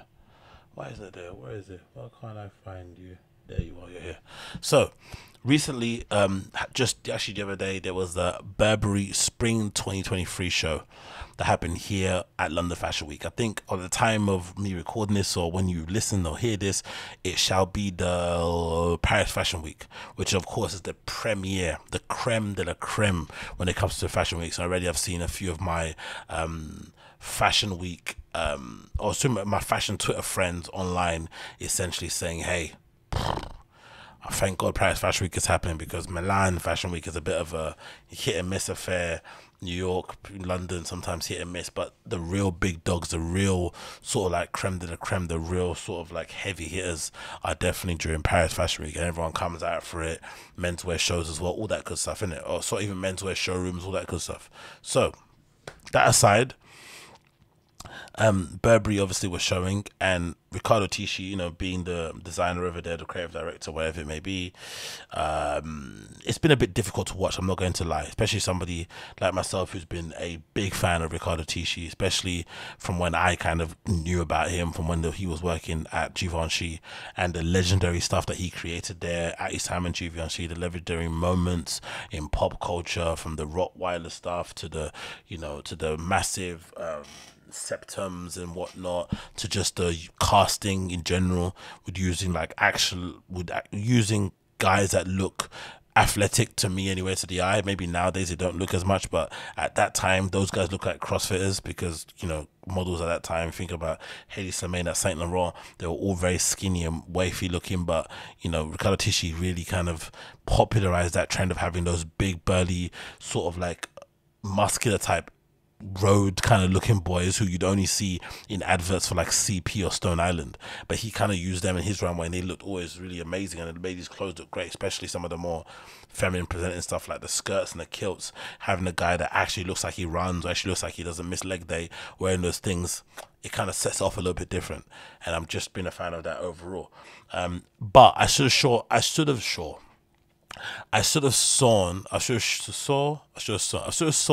the warning sign, sorry, when Ricardo Tisci did that Nike collab. When he did those Nike collabs with those mid-high Air Force Ones like things, I think I should have saw the light. Okay, this guy may not be who I think he is, and this might be like the one thing that everyone does. Like some people have the ability to put out one thing, or just do one thing consistently well for a short period of time, but then when they try to do something else, suddenly the magic isn't there anymore. Maybe that's what happened to Ricardo Tisci. Maybe he was really good, or his role in life was to kind of present what he presented at Givenchy at that time, set pace, influence stuff. Obviously what he done with them Jay-Z and Kanye West with Watch the Throne, with that album cover, was sick. The outfits that Kanye wore during those shows was sick. All that was good. He inspired people to create whatever. The Rottweiler tees were so coveted for a while. Heron Presser did a flip on them also. Like, loads of good stuff came out of the back of that, right? Many other cultural moments that I'm obviously missing.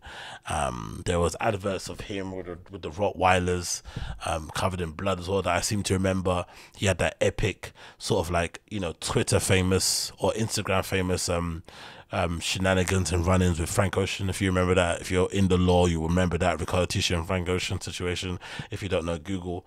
But all that stuff is good, but what I'm seeing now at Burberry is paramount to a travesty to his legacy. It really, really is. It's so bad. Like, it's beyond bad. Beyond bad is not even something worthy to say. And the reason why I say it's beyond bad is because Kanye West was just at the show supporting his boy, and it was interesting because I thought Kanye West's outfit that he actually wore was 10 times better than anything that was shown at that show. Anything. This is obviously Kanye West standing next to Naomi Campbell, obviously, you guys would know that. But what Kanye actually wore at that show, right, looked 10 times better than anything that was shown on that runway. Anything. And it's quite sad, to be honest, because I still think Ricardo Tisci is still a legendary designer, obviously super important, but in terms of now, he just isn't the guy. And this is obviously Kanye standing next to Skepta. And I wonder, sorry, hay fever. I wonder if, or allergies, I wonder if this is just if this is more common than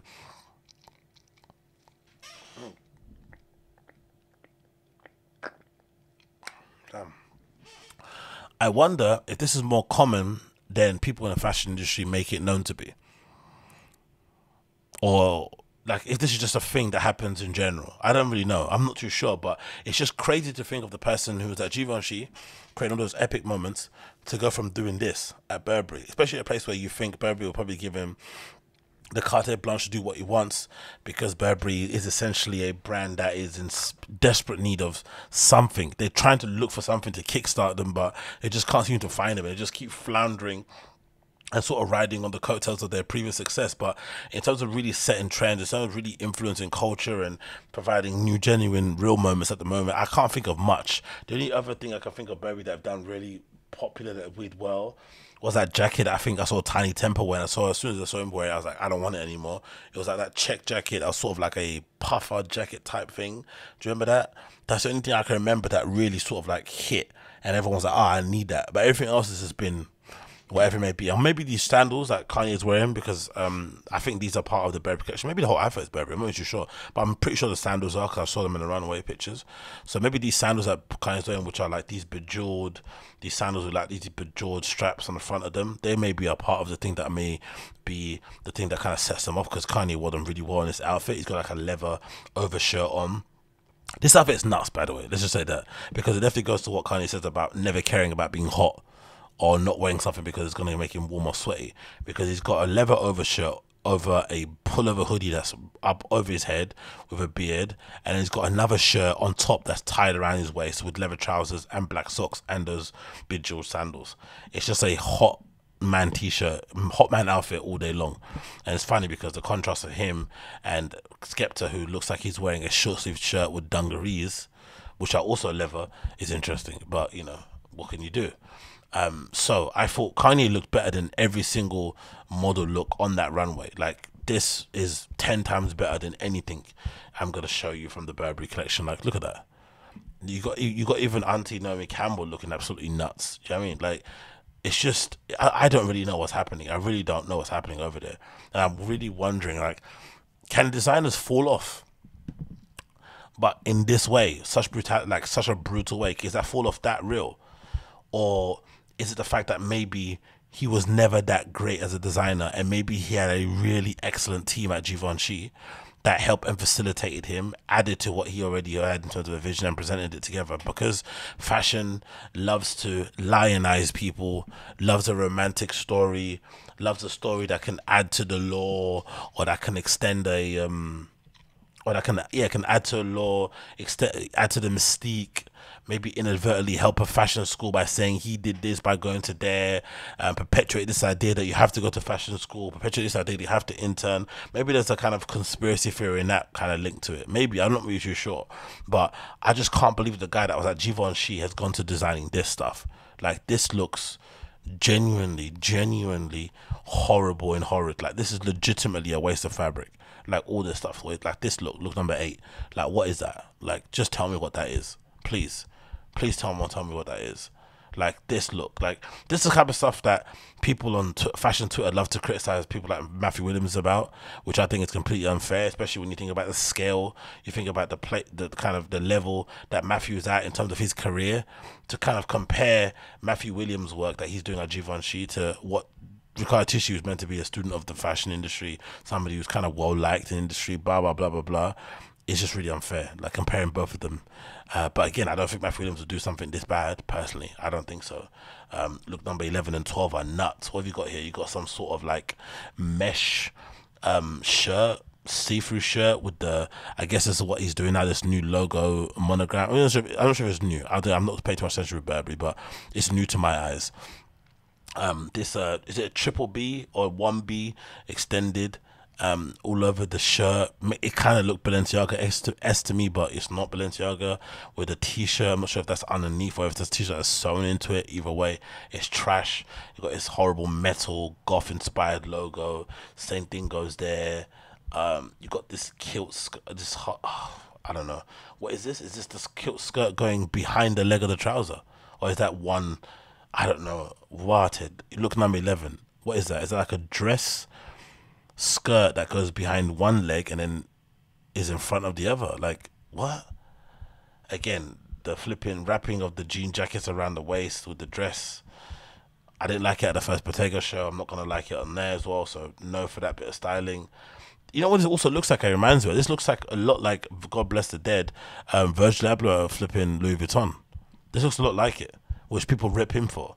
So if you're willing to rip Louis Vuitton, designed by Virgil, men's, right, you should be able to rip Ricardo Tisci the same way. I think this looks worse, personally, for me.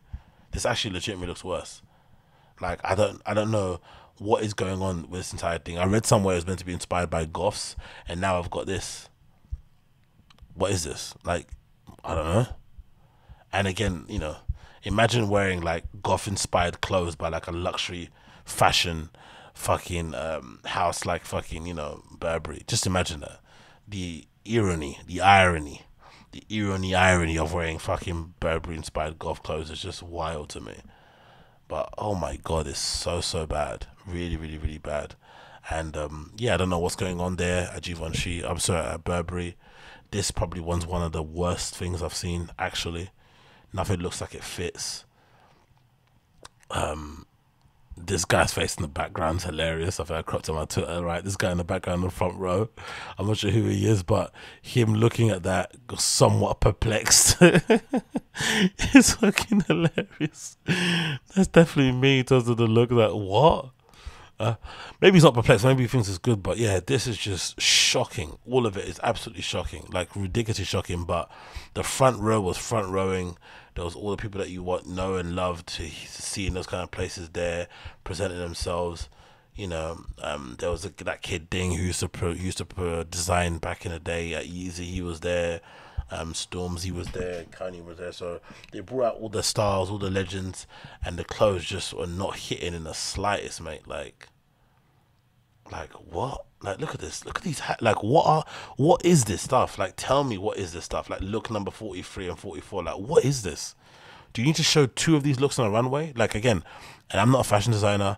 I went to a fashion school in Central St. Martin's, but I studied product design. I didn't study fashion. And I'm just a fan, right?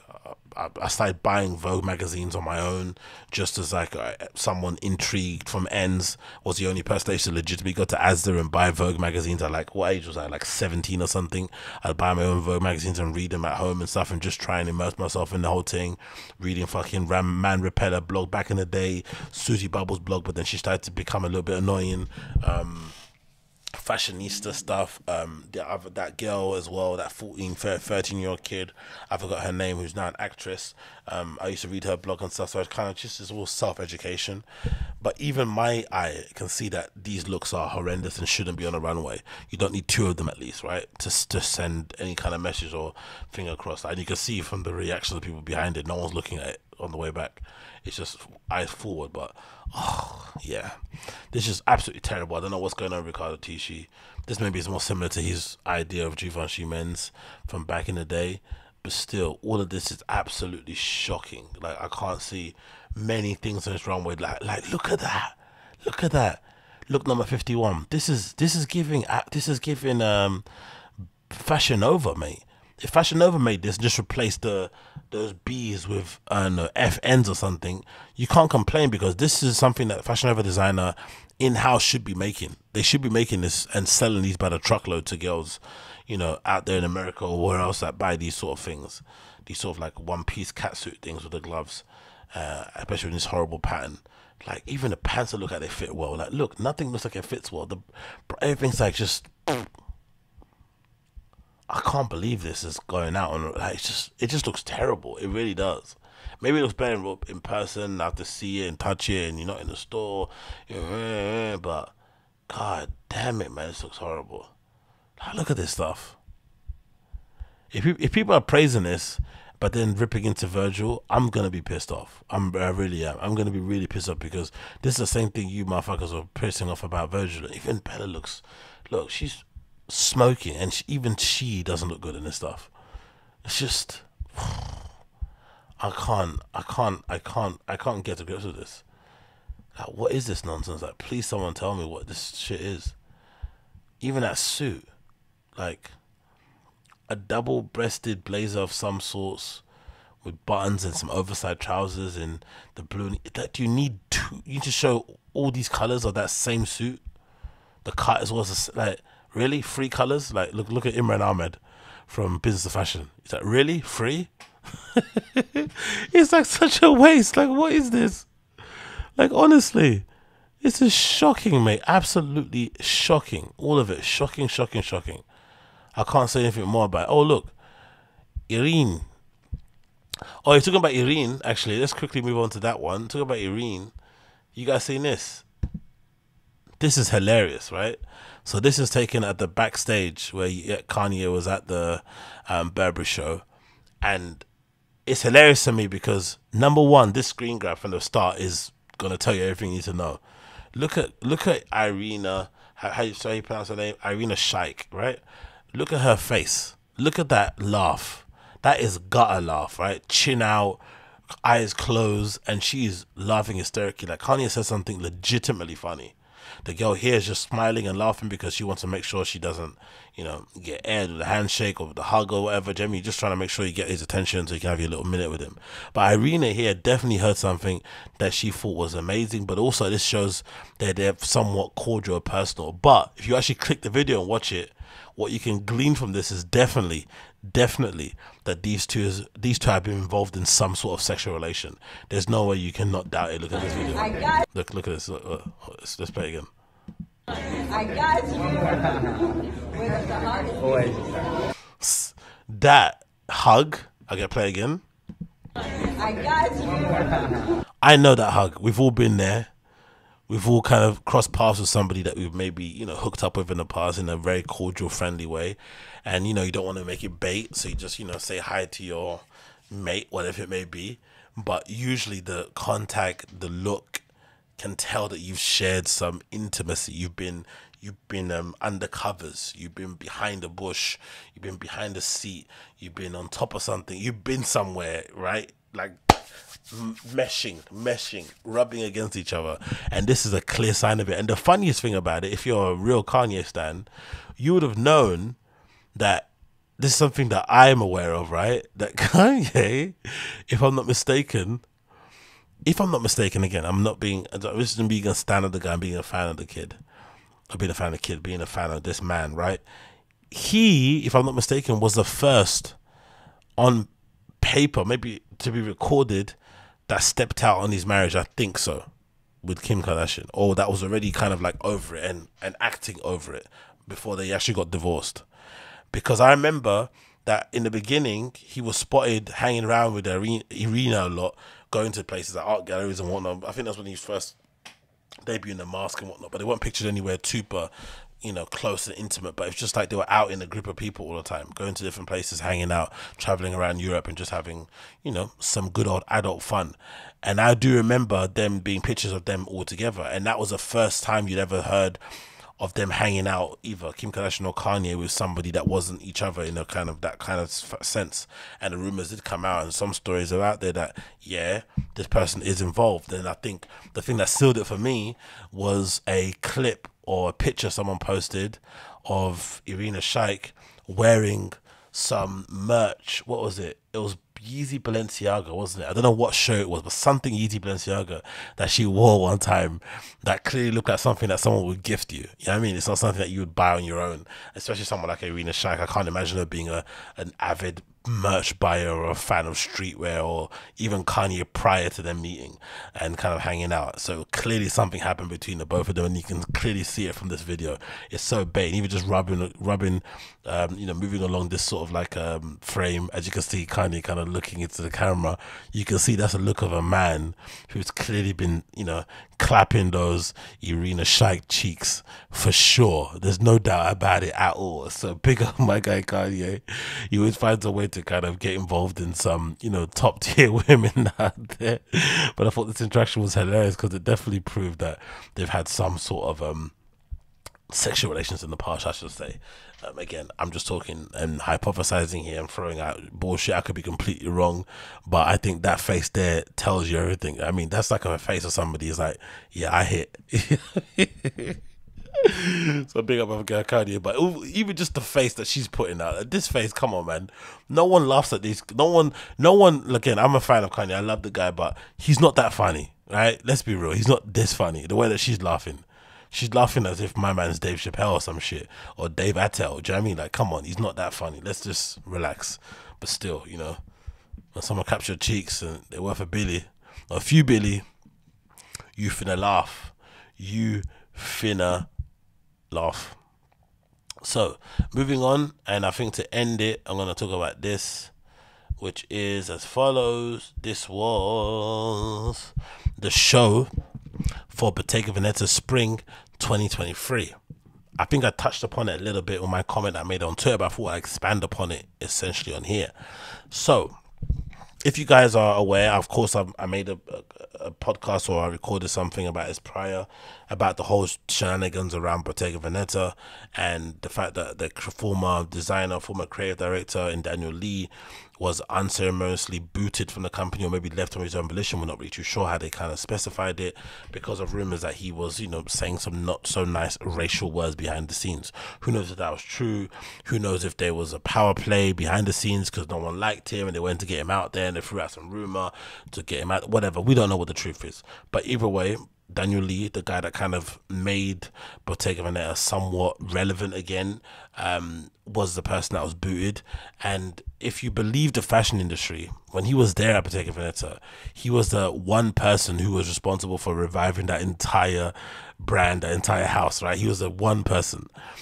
And it was really crazy for me personally, because when I saw that first collection under the new director there in Matteo Blasi, sorry, the first thing that struck me was that it didn't really look that dissimilar to what was happening prior with Daniel Lee, even though I think the last two collections of Bottega Veneta, I think I've said even myself, I think on stream, that I didn't like them at all. I think they were terrible. The last two or something, or three that he did, the one inside the Berghain, a couple of others, they were really, the one in Detroit, they were just like, they weren't good at all, especially when you can think about the first Daniel Lee, you know, tutelage, or under his kind of guidance, Bottega Veneta collection that kind of came out and absolutely blew everything out of the water. The one that I think they have the first lug boots featured in and whatnot.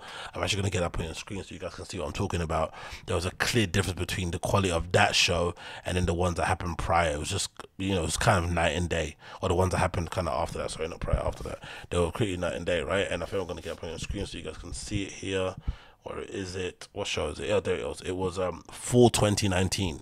This is I think Daniel Lee started already at pre-Fall 2019, but the real debut that everybody remembers, that really made some waves, that everyone was kind of like, oh shit, Bottega Veneta is back on the kind of is back on the circuit. And also the fact that Daniel Lee kind of rose to prominence off the back of this kind of collection as well speaks to it, right? And as you can see, this is the 2019 Fall 2019 racewear collection. Loads of staples in here that I'm sure most of you are familiar with if you're into fashion, that you've kind of seen copied from other brands, in terms of high street brands, other brands, and just in general, that did really well for Bottega Veneta, that kind of just launched this entire brand into the stratosphere.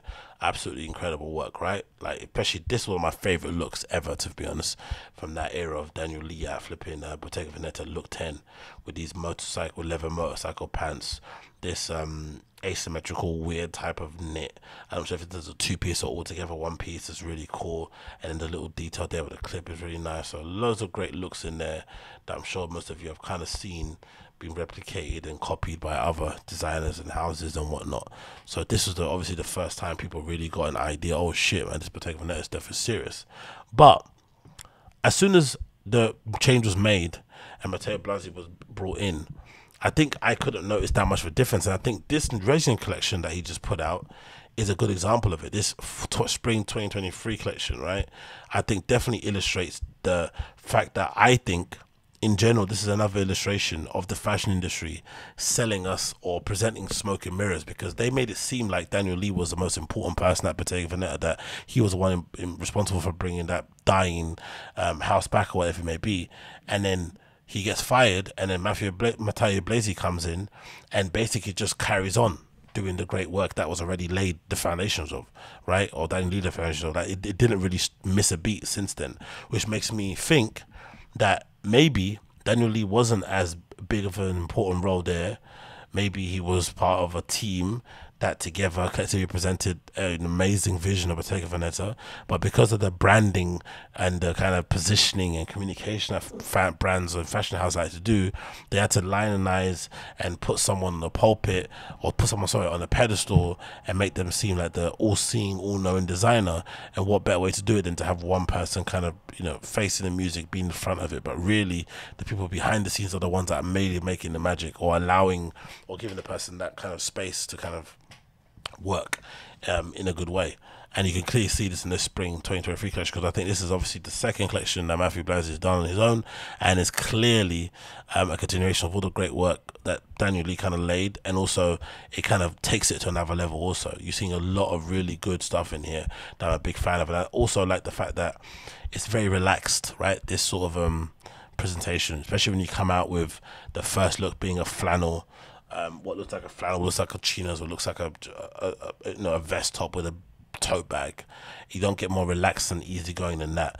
Especially this, you get an oversized shirt tucked into some jeans with some boots and a bag. It's just really classic, comfy type of wear. You even got Kate Moss wearing a tartan or a plaid shirt, which is wild. I don't think I've seen ever wear this on a sort of runway, this sort of look. I love this look here, again, number 5, which looks like a pinstripe. I'm assuming, I'm not going to pick because I don't want to waste too much time, but the pinstripe here is good, with the oversized white t-shirt, again with the jeans. I think they look like jeans. They could be leather, they could be suede, not really too sure. When it comes to Matteo Blasi, he has a really cool way of manipulating and playing with materials as well, and finishes. And yeah, loads of just really cool stuff, interesting stuff that I'm really a big fan of in everything. And again, the casting is bang on as well. It doesn't, what's that thing that what's it Brian Boy say, they're not it doesn't feel like they're like what's that word, what do you say about Bottega Veneta? What do you say, Brian Boy? He says something about Bottega Veneta basically, you know, playing to the crowd in terms of black people, but I think the casting is way more interesting in terms of just looking at with the eye. And I like the fact that they request these side profile pictures of the models walking down the runway. It definitely adds another bit of dynamism and intrigue in terms of the overall look. So you get to see the silhouette here from the side, you get to see how the pants are cut differently, especially these ones that look like they've got some sort of upwards curve towards the back of where the pleat is, which looks really interesting. The heel, it looks like, again, you've got this really nice curved stiletto here in the back. You've got the little what you call it, whatever they call crochet leather thing on the front of the heel. This outfit too, relaxed, looks really cool. Obviously it maybe look better without a jacket with the button tied, but the fact that this man has on leather pleated trousers with a leather blazer and also a white vest, you know, it's just, yeah, the opulence of that is absolutely insane. Really is top level. Some good stuff on here as well. I'm not sure if that's been 3D. What's that thing? Balenciaga do it, right? Where they do these 3D modeling tailored pieces and stuff. I'm not sure that's the one, but that also looks pretty cool. And more stuff here. And again, more quality stuff. But yeah, and again, this leather dress here and look number 25 is absolutely storming as well. So loads of really great stuff on here, and I'm a big fan of. But yeah, look at that side profile with the view. That's pretty cool, isn't it? so you can get to see the side of the shoe and the side of the trousers. Maybe all the trousers have that weird. Oh no, it's not. It's not a thing. I just realized what it is.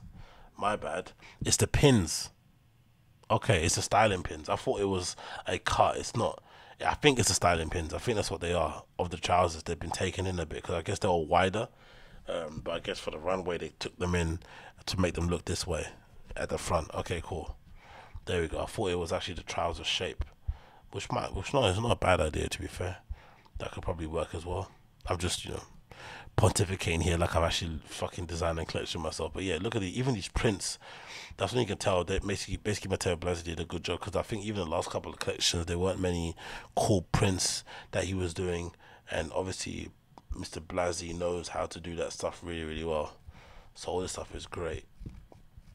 Everything about it is great. I'm a big fan of this Bottega Veneta for spring 2023 look, especially collection for Bottega Veneta ready to wear. So definitely check it out if you haven't already checked it out, because I'm a big fan of what this man's doing at this house. I really am a big fan.